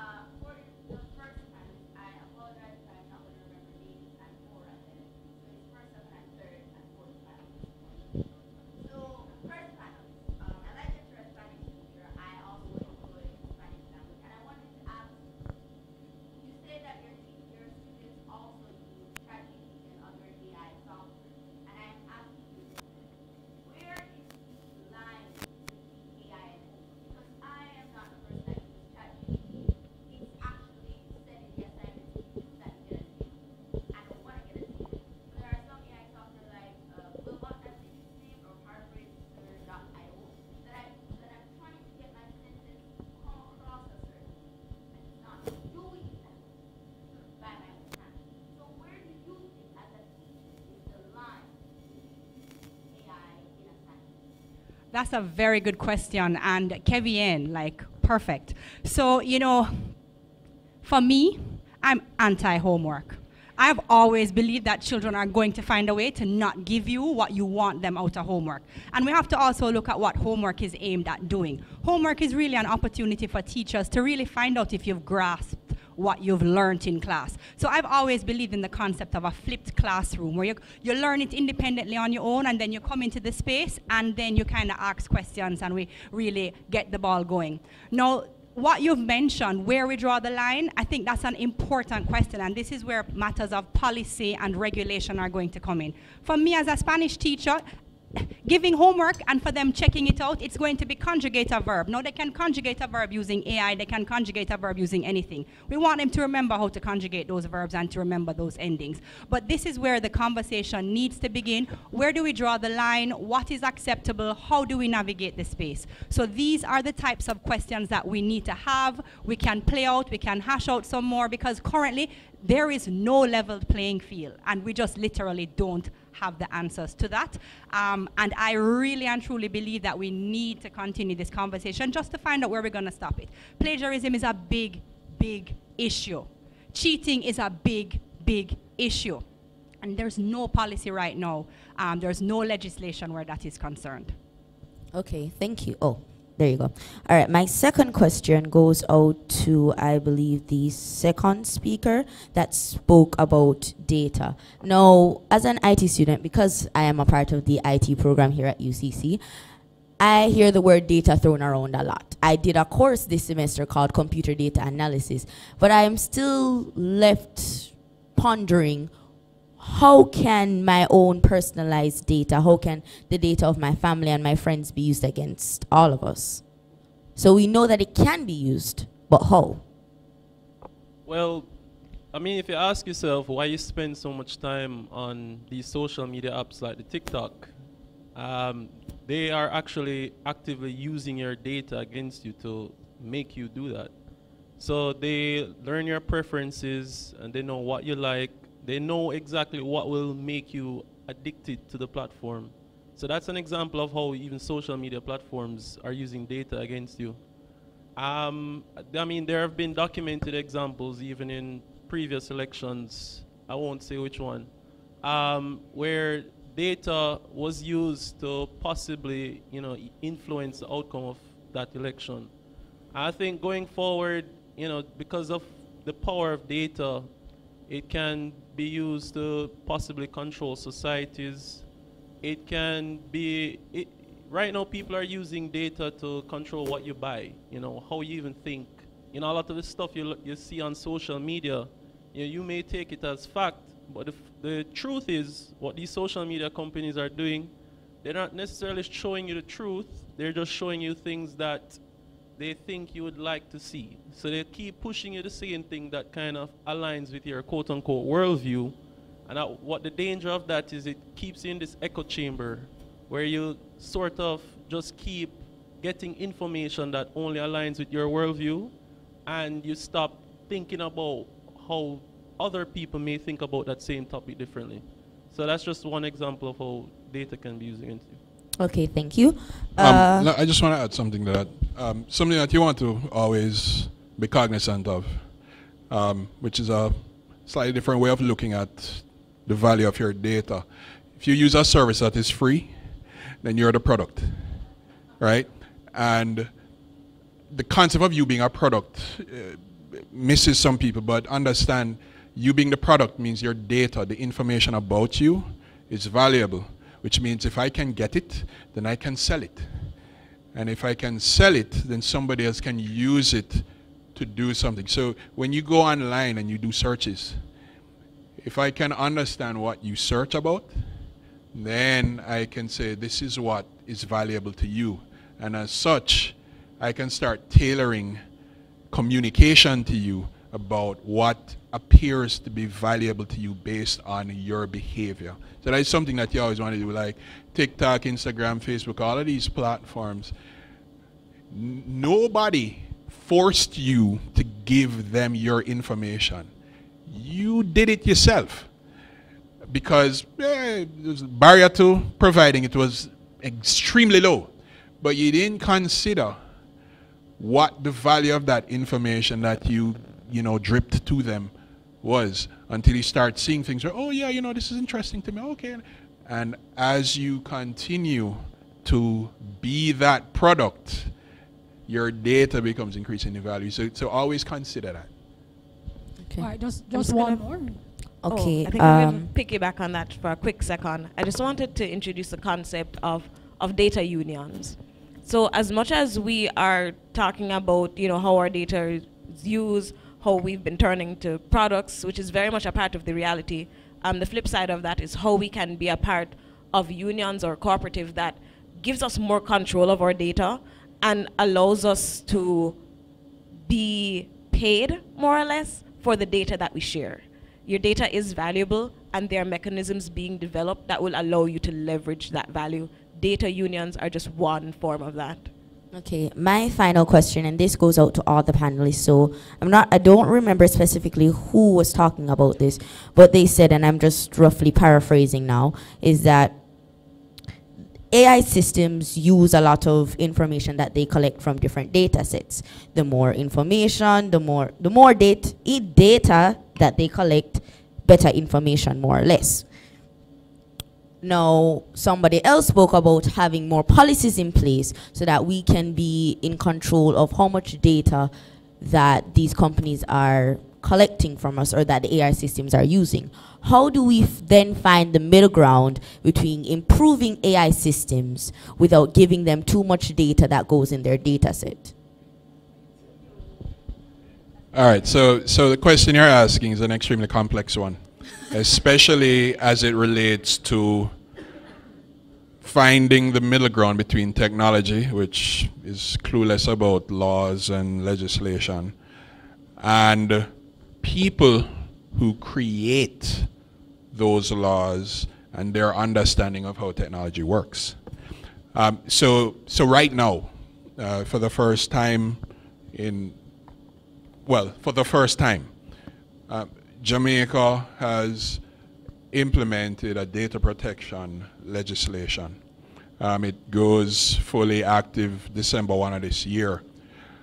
But what that legislation does is it gives you, the citizen, total and complete control over your personal data, to the point where you can actually tell anybody who has your data how they can use it, right? This is law.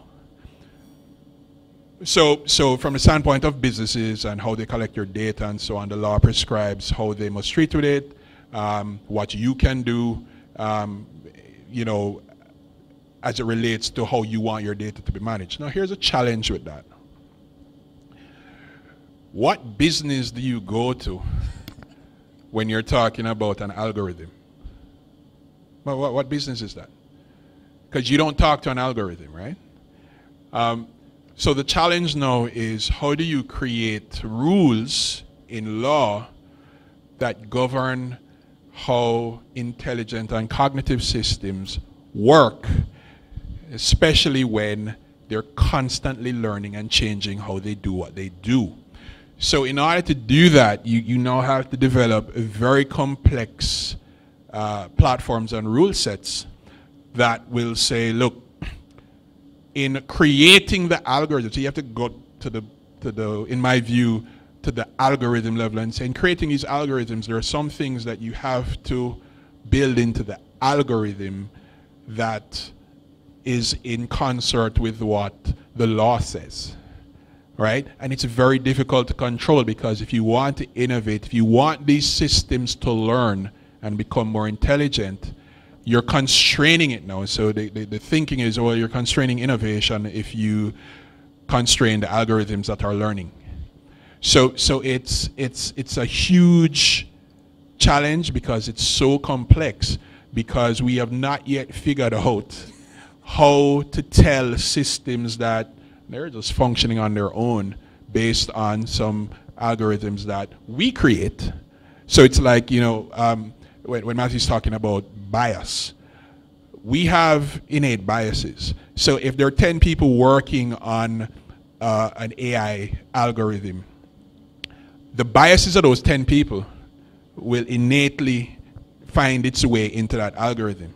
But then what about the 1.5 billion other people who have varying views? How do you manage that? And we haven't quite found out yet, or figured out how to create that balance. It's an excellent question, but it's extremely complex currently, because we simply don't understand, and worse, the people who make the laws, they don't really get that either.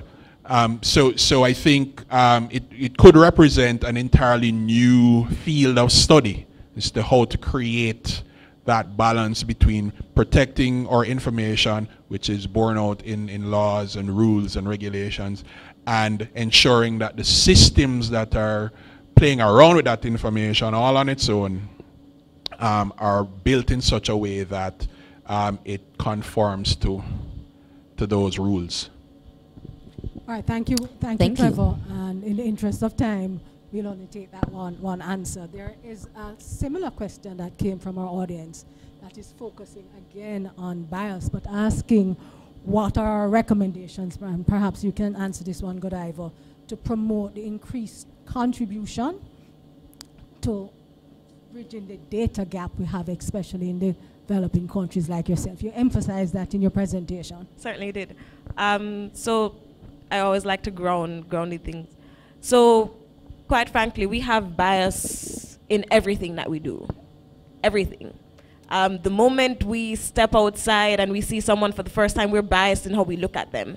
But what AI is doing is emphasizing bias at scale. So how do you amplify bias when you have millions of data points to work with? Now, the question of access actually tends to feed into bias. Now, Trevor mentioned earlier who it is that we have building these data systems, or just these data sets in the first place. Now, addressing bias and bridging that divide, especially for emerging economies, is going to be a question of how much of our information is reflective of our own biases. So how do we use our biases to counterbalance biases that already exist? There have been some very interesting examples coming out from Latin America, Brazil, for example, in terms of how they're using tools like Pix. So think about us now using Link to pay for our jelly, or pay for phone cards, or pay, I used it at Pepper Time the other day. Now, what Pix has been able to do in Brazil is that they've been able to use financial data in terms of how persons purchase small things at their corner shop, and use that to determine how much can we give this person access to credit. Now, if you were looking at data that was generated in North America, you wouldn't necessarily have that perspective. So our bias in terms of addressing that in emerging markets has to start with, again, how are we collecting data in our local contexts based on our realities? And our realities are often formed in terms of the informal economy. How can we capture data that is reflective of people there? How can we capture data in our school system? Yes, there is data that the Ministry of Education has had for years, but how much of that is usable? How much of that is going to reflect the dynamic between rural schools, urban schools? How much of it will reflect, you know, who has access to good quality teachers and good nutrition? So pulling into that, it goes right back to digital literacy and data literacy on top of that. And then from there, as we have a more literate population that understands how their data is being used, we can then start to be the creators of these models that will then be used in our context to solve our economic issues. All right, thank you. Thank you, Godiva. And I have another question from our audience, and I think, Rachel, this one is up your street. The question is, which comes first, the technology or empowerment? And this person is speaking to the fact that our educational systems today are still, shall we say, shackled by some of the yes. The and limitation. The question is, given that reality, how do we go forward? Which comes first, the technology or the empowerment? Well, why do we think that one has to come first? Why can't they come together in tandem? You know what I mean? And I think it's important for us to understand that students and learners, I mean, I work with children as young as 18 months right through to 18 years. And when I literally give a 3-year-old, they just pick up a phone and they know how to navigate it, and they cannot read. On Friday, I was in St. Elizabeth working with a student who is 15 years old, and he has no functional literacy skills. He cannot identify letters. He does not know letter sounds, but he can manipulate and go on TikTok, and he can show me and find things and go on YouTube, right? So that should speak a little bit about the fact that we may not have to be able to put one ahead of the other, but we may be able to kind of use them together. Now, technology is being used as a form of empowerment, right? I just think that we really need to examine context when we make when we ask questions like that. I think there is no necessarily, there's not a one answer to fit all edu spaces. I think it's something that, you know, we have to look at as we go. You know. Thank you very much, Rachel. Thank you very much, panelists. We are way over time, so we are told well, you have one. Let's accommodate one last from the audience. Can you get the mic to him? So one last question, and if I could just say one thing about bias before we get to the question. Yeah, I think that's why I think it's very important that we as a society not just be consumers of AI technology. We're going to have to play a part in the production of the technology. You have to understand that a lot of these AI technologies are coming from first world countries, so they're more concerned about their first world problems. They're using their first world data sets. So going forward, if AI is going to be truly inclusive and equitable to us human beings, we are going to have to play an active role in the production of that technology. I'm thinking of a future where each country maybe has its own AI that basically it aligns with their culture. Because you'll never create a system that somehow agrees with every human being or every worldview or every cultural view on the planet. That's never going to happen. So I think what's going to happen is, or what we're going to have to do is to create AI systems that align with probably each country's worldview going forward. Thank you, Matthew. We're starting that conversation. I mean, I saw on Friday where our local edtech company, One-on-One, launched that it's going to be releasing Una, and Una is its personalized or AI personalized assistant. So I believe that we're starting to trend in that direction. I think definitely to the extent that we begin to generate data ourselves, we begin to be able to address some of those issues. But thank you. Last question. Okay, good afternoon, everyone, and thank you for taking my question. To the panelists, I realized that there was a common theme between Matthew, Godiva, and Mr. Forrest. So Mr. Forrest spoke about an over-reliance on AI. Godiva spoke about her favorite teacher and saying that some things that teachers provide are some of the most human things, and it's not necessarily about the teaching and learning all the time. And Matthew Stone spoke about being hooked on AI versus human connection. So my question to the panelists is, while it is that AI, with its advent and proliferation now taking place, how do we preserve humanity, social skills, and critical thinking? Matthew, that sounds like one you can take. Yeah, so there's been a lot of discussion around this, you know, in terms of, because we have these tools that almost, it seems like they're thinking for us. See, they write essays for us, they, you know, they can do anything these days. But I think what AI will actually force us as a society, it will actually force us to transcend as a human society in terms of how we think. I think, in fact, AI will free us up to actually think on a much higher level than we're thinking right now. So just imagine a lot of those things that you probably, you know, you kind of had to do day to day. Now AI is doing that. See, you don't have to waste time on the things that didn't really require a lot of intelligence. Now it actually frees up your mind to think on a higher level, think more, even increase your intelligence. I think that's actually what will happen. AI will actually force us as a society to actually increase our intelligence. Let me present something to you. I'm going to date myself, right? Okay. There was once a time when, in order for me to communicate with my uncle in Europe, I had to write a letter. A letter, as in handwrite a letter. I was fortunate enough to live through a period of time in the 90s, late 80s, 90s, where this thing called email came about. So I didn't write a letter anymore. I wrote an email. What took 2 weeks to get to him took seconds, right? But an interesting thing happened. I started working, and I would send an email to somebody next door. And to me, that started to get a little crazy, because I could get out of my office, walk next door, and talk to the person and tell them the same thing I was telling them in the email. What I'm trying to say here is preservation of the humanity you're talking about depends on you. You need to decide how far you want the technology to govern how you function. You wake up in the morning, what's the first thing you do? You look at your phone?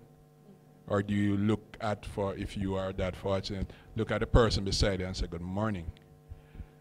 That's a decision that we make. And what we have to try to instill in everybody, and again, education plays a role in that, is do not let technology dictate how you function. You control the technology. Don't let the technology control you. Right? So that's how, you know, if you're talking about preserving the humanity, what AI does, you have to actually play that role. Thank you. Thank you, Trevor. Oh, can I just, one last comment, and I'll be very brief about it. No, I think one word that has not necessarily been mentioned enough on this stage is the arts and creativity. It is important to bring that perspective, because, again, when you think of what are the things that AI cannot do, it more pertains to like the very human elements of us, or us socializing, us caring about people, us having integrity, making decisions that are intuitive. Now, the thing about AI, it cannot make intuitive decisions. It makes decisions based on predictions and pattern matching. It basically says, this happened some time ago. If I put all of this together, it's likely that this is going to happen next. And that doesn't allow us to exactly leapfrog. What humans are able to do is to create and reflect art, and we can leapfrog our progress. So whereas AI to some extent will allow us to go linearly and a little bit exponentially because there's so much data, I want us to always remember that the part that we play in this is maintaining as much of our humanity as possible. Us coming up with big, bold ideas and visions in terms of where we can go next. Because AI necessarily will not give us that. It will take us through, and it will even go ahead and it will generate Da Vinci-like art.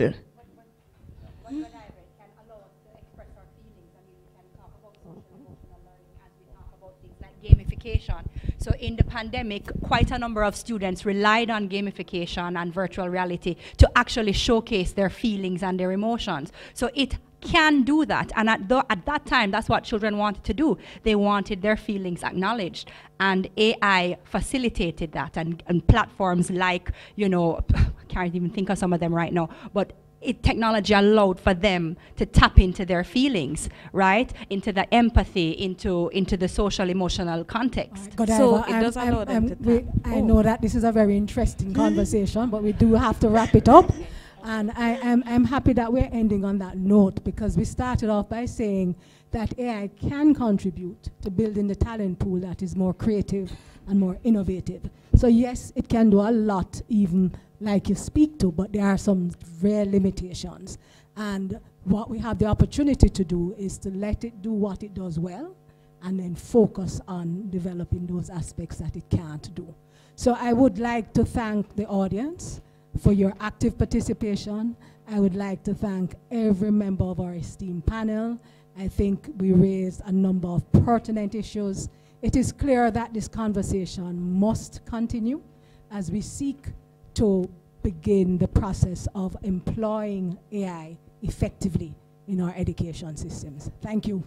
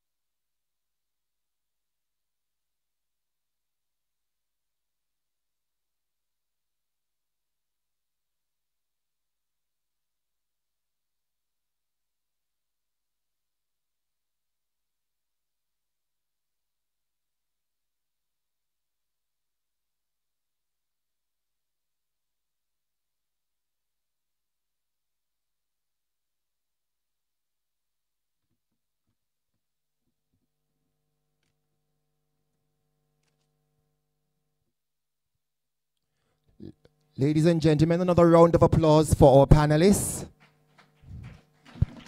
I don't know about you, but I was thoroughly educated and informed about the nuances of AI. We heard about the opportunities, we heard about the risks, and we heard that there is more to come, and the discussion certainly will continue. So I want to thank all our panelists, thank the moderator for that last session for ably, leading and guiding the discussion through, and certainly I know that I was certainly edified. Ladies and gentlemen, as we are approaching this last section of the 3rd annual Rickert Allen Memorial Lecture, we want to focus in this session on the scholarship experience in honor of the life and work of Dr. Rickert Allen, past head of NCB's Group's Human Resource and Procurement Division. An annual scholarship has been earmarked to be awarded to one local student attending the University of the Commonwealth Caribbean, pursuant to any one of the courses and programs of study, namely the Bachelor of Science in Innovation and Entrepreneurship, or the Bachelor of Science in Networking with Cybersecurity. over the last few years, we have had 2 recipients of this scholarship experience, namely Nadeen White, and last year's recipient was Shanelle McPherson. Ladies and gentlemen, at this time, we'll be hearing from Miss Thalia Lynn, NCB Foundation and the Rickert Allen Scholarship chairperson, who will now bring greetings and remarks for this scholarship experience.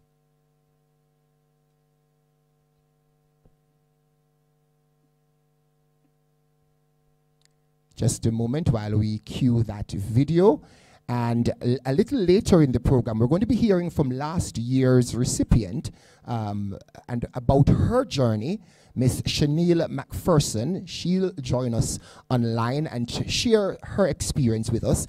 And then after she's through, we're going to be inviting Mrs. Nadeen Matthews Blair, as well as our own Professor Haldane Davies, to come on stage to do this symbolism of the handing over of that scholarship check a little later. At this time, we're going to be hearing from Thalia. No?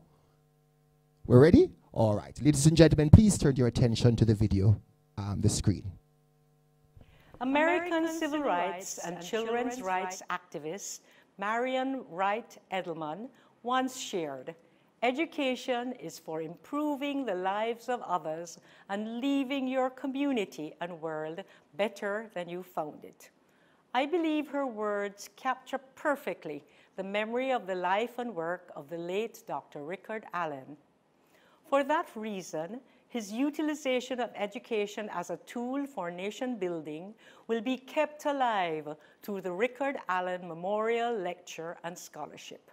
Dr. Rickert Allen not only encouraged our youth and young professionals to adopt an agile philosophy for success, but ensured they were provided with customized digital training through the establishment of the UWI NCB Digital Talent Lab.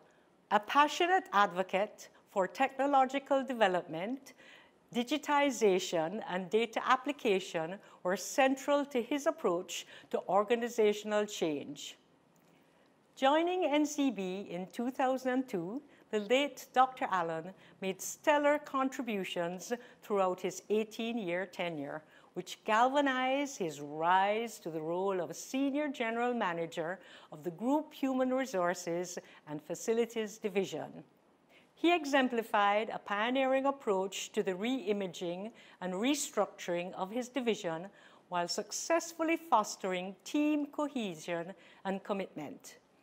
Dr. Allen's passion building youth and communities through education and digital innovation has also influenced the focus of the NCB Foundation, which I chair. Consequently, we want to ensure his memory lives on in the hearts and minds of the people he treasured the most, the youth of our nation. That's why we're here today. The NCB Foundation supports digital transformation through digital media education, coding, robotics, animation, gaming boot camps, among other projects. Our digital focus is complemented by our life skills agenda, which offers training in financial literacy, communication, problem solving, and conflict resolution. Developing the communities that we serve is at the heart of what we do at NCB Foundation. The Rickert Allen Scholarship signals a shared philosophy between a beloved departed colleague and a company on which he has left an indelible mark.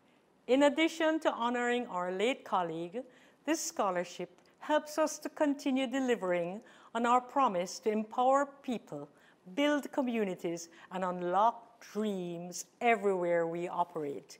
We are therefore delighted to be presenting this check in support of the Dr. Rickert Allen Scholarship today. Thank you so much for having me. Ladies and gentlemen, a round of applause for Ms. Thalia Lynn, Chairman of the NCB Foundation and the Rickert Allen Scholarship. So, a beneficiary of that scholarship last year will join us right now to share her own experience and to, I guess, share her gratitude for this scholarship experience. Ms. Shanelle McPherson, who is now joining us online, will make her presentation at this time. Good morning, everyone. Good morning. I'm so elated to be here. Can everyone hear me, I would assume? Yes, we're hearing you. Okay, wonderful. All right, so I was asked to do a presentation today regarding my scholarship, and I was saying that what better way to go about telling you guys my experience from receiving the scholarship from that time until now, without giving you all a reflection of what happened throughout my journey and becoming a part of the UCC family. Once again, I want to thank NCB Foundation for giving me this opportunity to be on this platform, and on UCC as well for having me enroll into the program. Now, this scholarship was awarded in 2022. I'm currently a first-year student. I'm doing a BSc, a Bachelor of Science in Networking with Cybersecurity.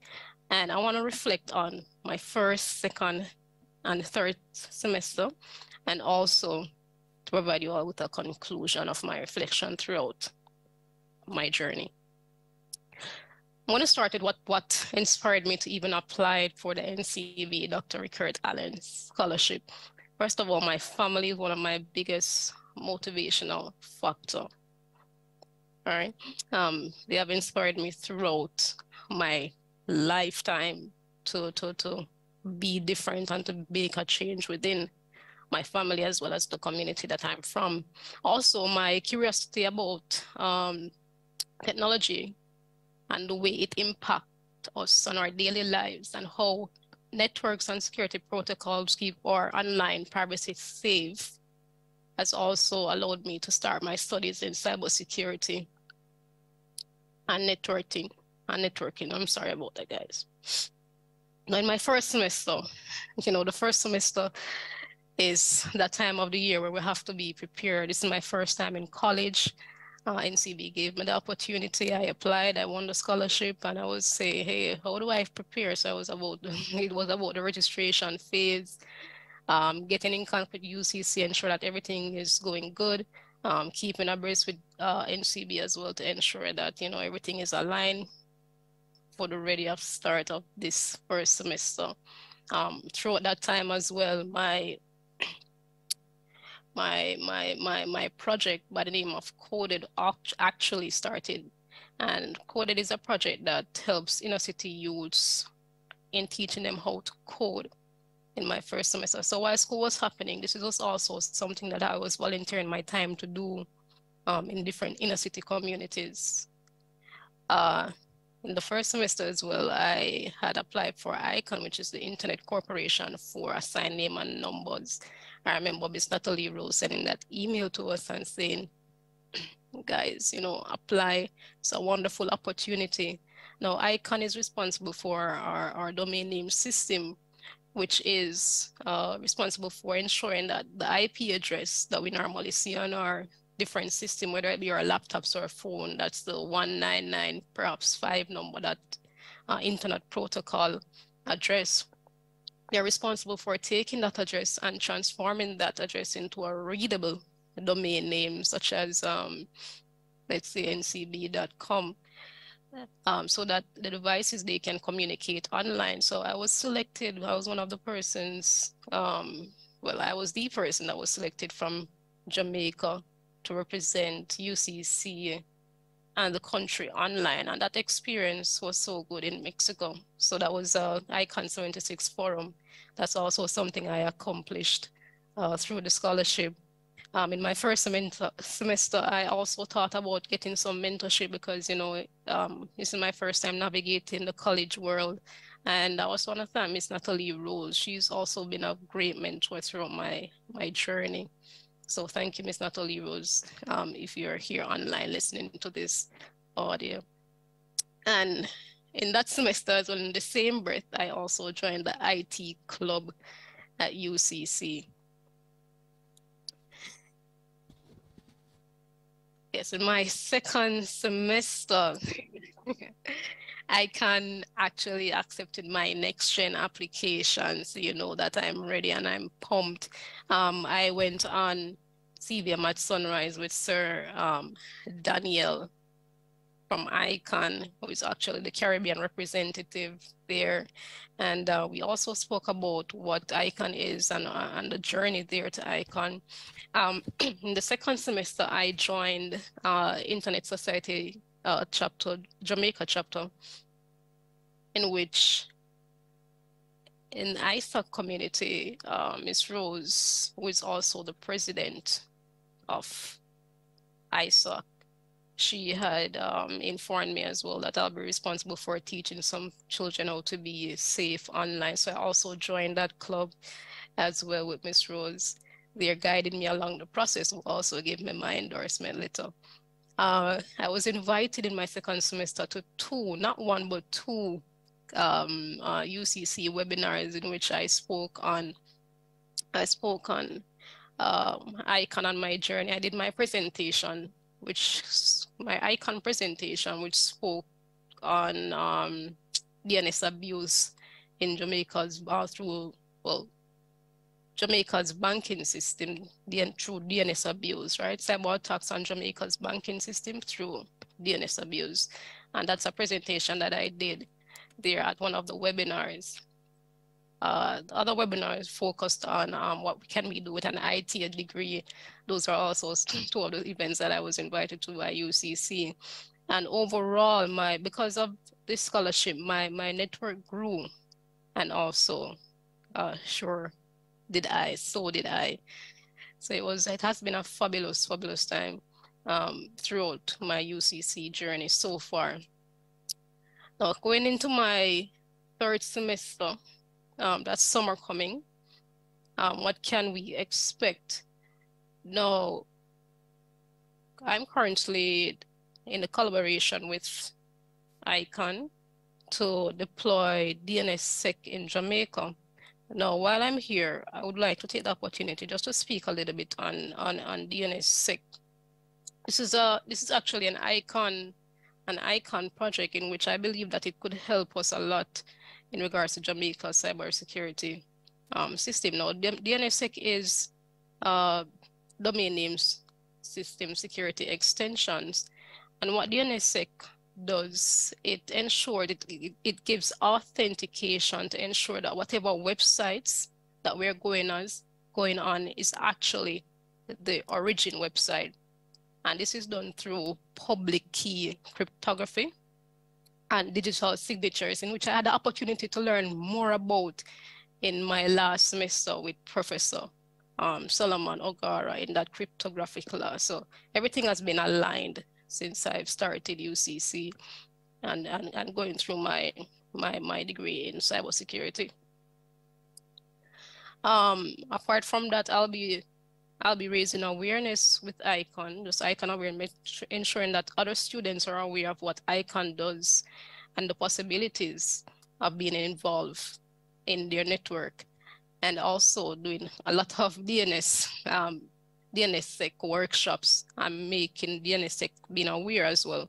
I'm hoping that Ms. Natalie Rose and we have already been speaking in regards to having different webinars surrounding ICANN and DNSSEC, and having some of these persons from ICANN coming to speak to us about it as well. I'll be also entering an international essay writing competition coming in summer. And I'm going to tell you guys a little bit about the competition that I'm going to be entering as well. So the essay writing competition is brought through by the International Institute of Communication. And what it does, it focuses on cybersecurity and privacy in this rapid transforming technological landscape. So in my essay, I will explore the mitigation of cybersecurity breaches while emphasizing the importance of privacy in this dynamic field. So I'm looking forward to entering that competition and see where that opportunity takes me as well. And of course, I have been required to maintain my GPA and to ensure that I'm always, even before my scholarship, I've been volunteering and to ensure that I keep that same energy that I had before even applying to the scholarship. Now, I could simply say that I can simply say that my experience has been highly satisfying and rewarding. And I would implore students all across Jamaica to go on the NCB platforms and apply for scholarships, because they're there, and even UCC, they have so many scholarships on their platform as well. So I'm just want to take the time out again to thank everybody for listening to my presentation and giving me the opportunity to showcase what it is that I've been throughout my first year thus far at UCC. Thank you, everyone. Ladies and gentlemen, a round of applause for Shanelle McPherson. A testimony of the impact of the Dr. Rickert Allen Scholarship. And we clearly see that she has been remarkably blessed by this scholarship and is making her impact on the world. Thank you so very much. Ladies and gentlemen, as I said before, we're going to be inviting Mrs. Matthews Blair, VP of Group Marketing, Analytics and Digital for NCB, and Professor Haldane Davies to the stage, as we will now do the symbolic handover of the check for the next recipient of the Dr. Rickert Allen Scholarship Award. So, ladies and gentlemen, a round of applause for the two representatives from these institutions. And we know that the next recipient of this award, the 2023 recipient of this award, will certainly leave his or her mark on the landscape of technology and innovation as we honor the legacy of Dr. Rickert Allen. All right, so photo ops as we do the symbolic handing over of this scholarship award. Where are the paparazzis? I'm not seeing the paparazzis. I'm seeing a few. They're coming down. Wow, paparazzi number 2. A round of applause, ladies and gentlemen.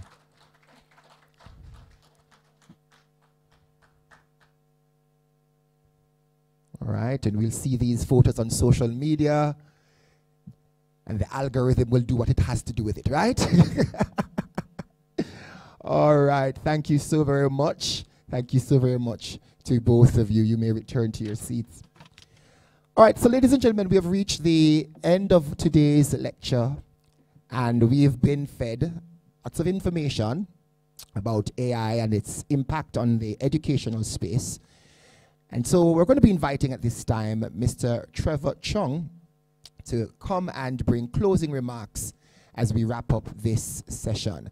Mr. Trevor Chung is the AVP at NCB, Head of Digital and Design, and he brings tremendous experience from previous roles at GoDaddy, Facebook, Goldman Sachs, and a number of other startups in the UK. Ladies and gentlemen, offering closing remarks to this very wonderful session today is Mr. Trevor Chung. A round of applause for him, please.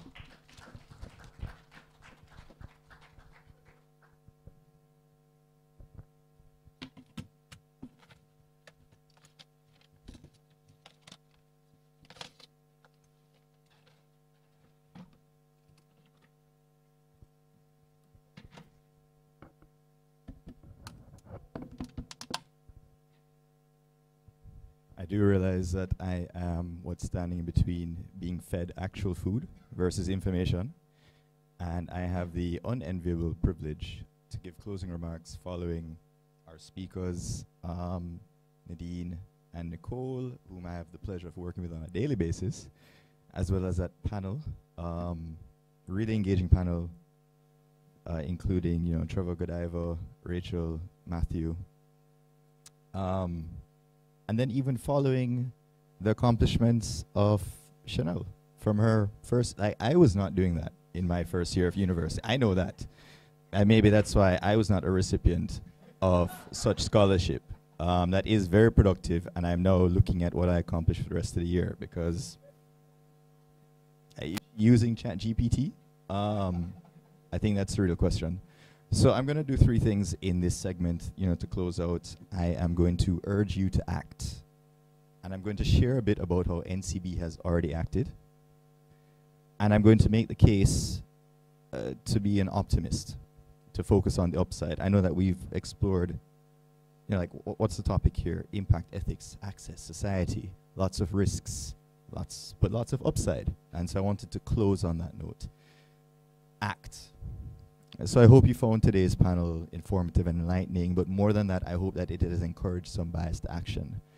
I hope that it encourages you to act, and if you're already acting, to act with increased urgency. The future's already here. We heard Rachel talking about how countless tools are already being used in our prep schools, in our high schools, whether it's Grammarly, Quillbot, and there are about 5 others that were brought up. And this is the next generation, and their impact on the world is coming.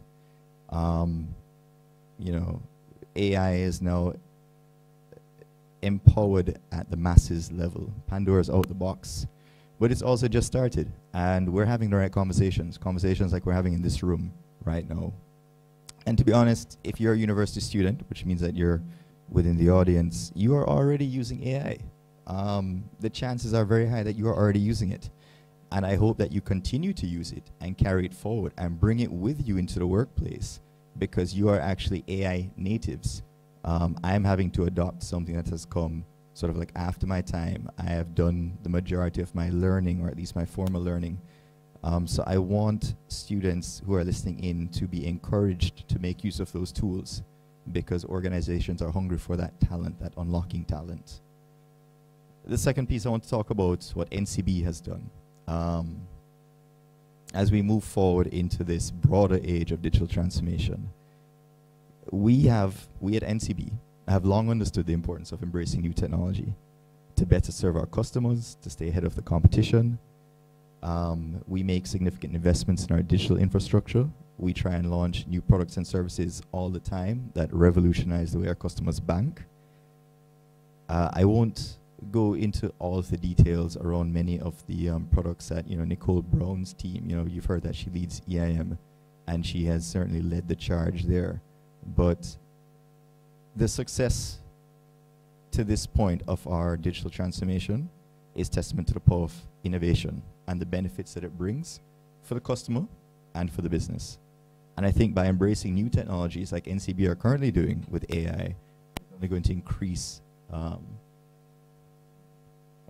hopefully increase that edge and hopefully allow us to better serve the customer. And then the future, the case to be optimistic. I think we've heard about the risks, and they are very real risks. We've heard about the risks of bias in the model. We've heard about the risks of it potentially dulling our creative thinking. And I think that we also have to recognize that this is the new frontier, and that the technology itself has not had time to mature for public usage just yet. And so I want to draw an analogy to a technology that we all use in our daily lives, and that whilst we certainly understand there are risks, it doesn't stop us from using it, and we continue to drive that usage up, and that's cars. I think it's recent enough where it doesn't feel like a technological innovation, but in 1913, 34 people died for every 10,000 vehicles on the road. In 2021, the death rate per 10,000 vehicles is 1.5. There has been time within the market for this new technology to mature. People understand how to drive cars better. Cars themselves are inbuilt and inherently more safe. The infrastructure, the roads, the signage, everything about this technology innovation has had time to mature and made it safe for large-scale public usage. And that is going to happen with AI. So for now, I'd urge you all to focus on the upside, to focus on the power that it possesses, and have broad faith that the technology community, the broader public, and our governments and our legislation will ensure that it matures for large public adoption. And that is why I'm personally optimistic. So for myself, my colleagues at NCB, and our panelists, I'd like to thank you all for attending, and please have a bias for action.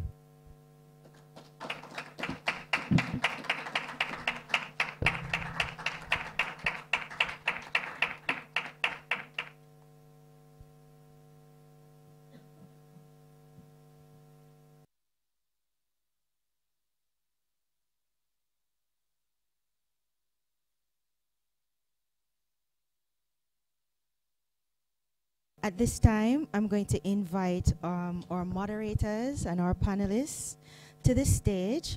We have a special token of our appreciation for the amazing conversation that we had here today. We want to show our gratitude, and so we're inviting them on the stage for another photo op.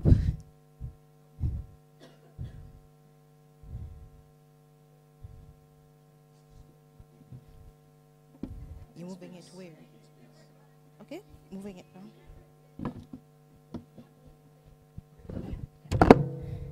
Miss Golding, Miss Brown, Miss McDonald, Mr. Forrest, and Mr. Stone. And handing over the tokens will be our very own Dr. Dawkins.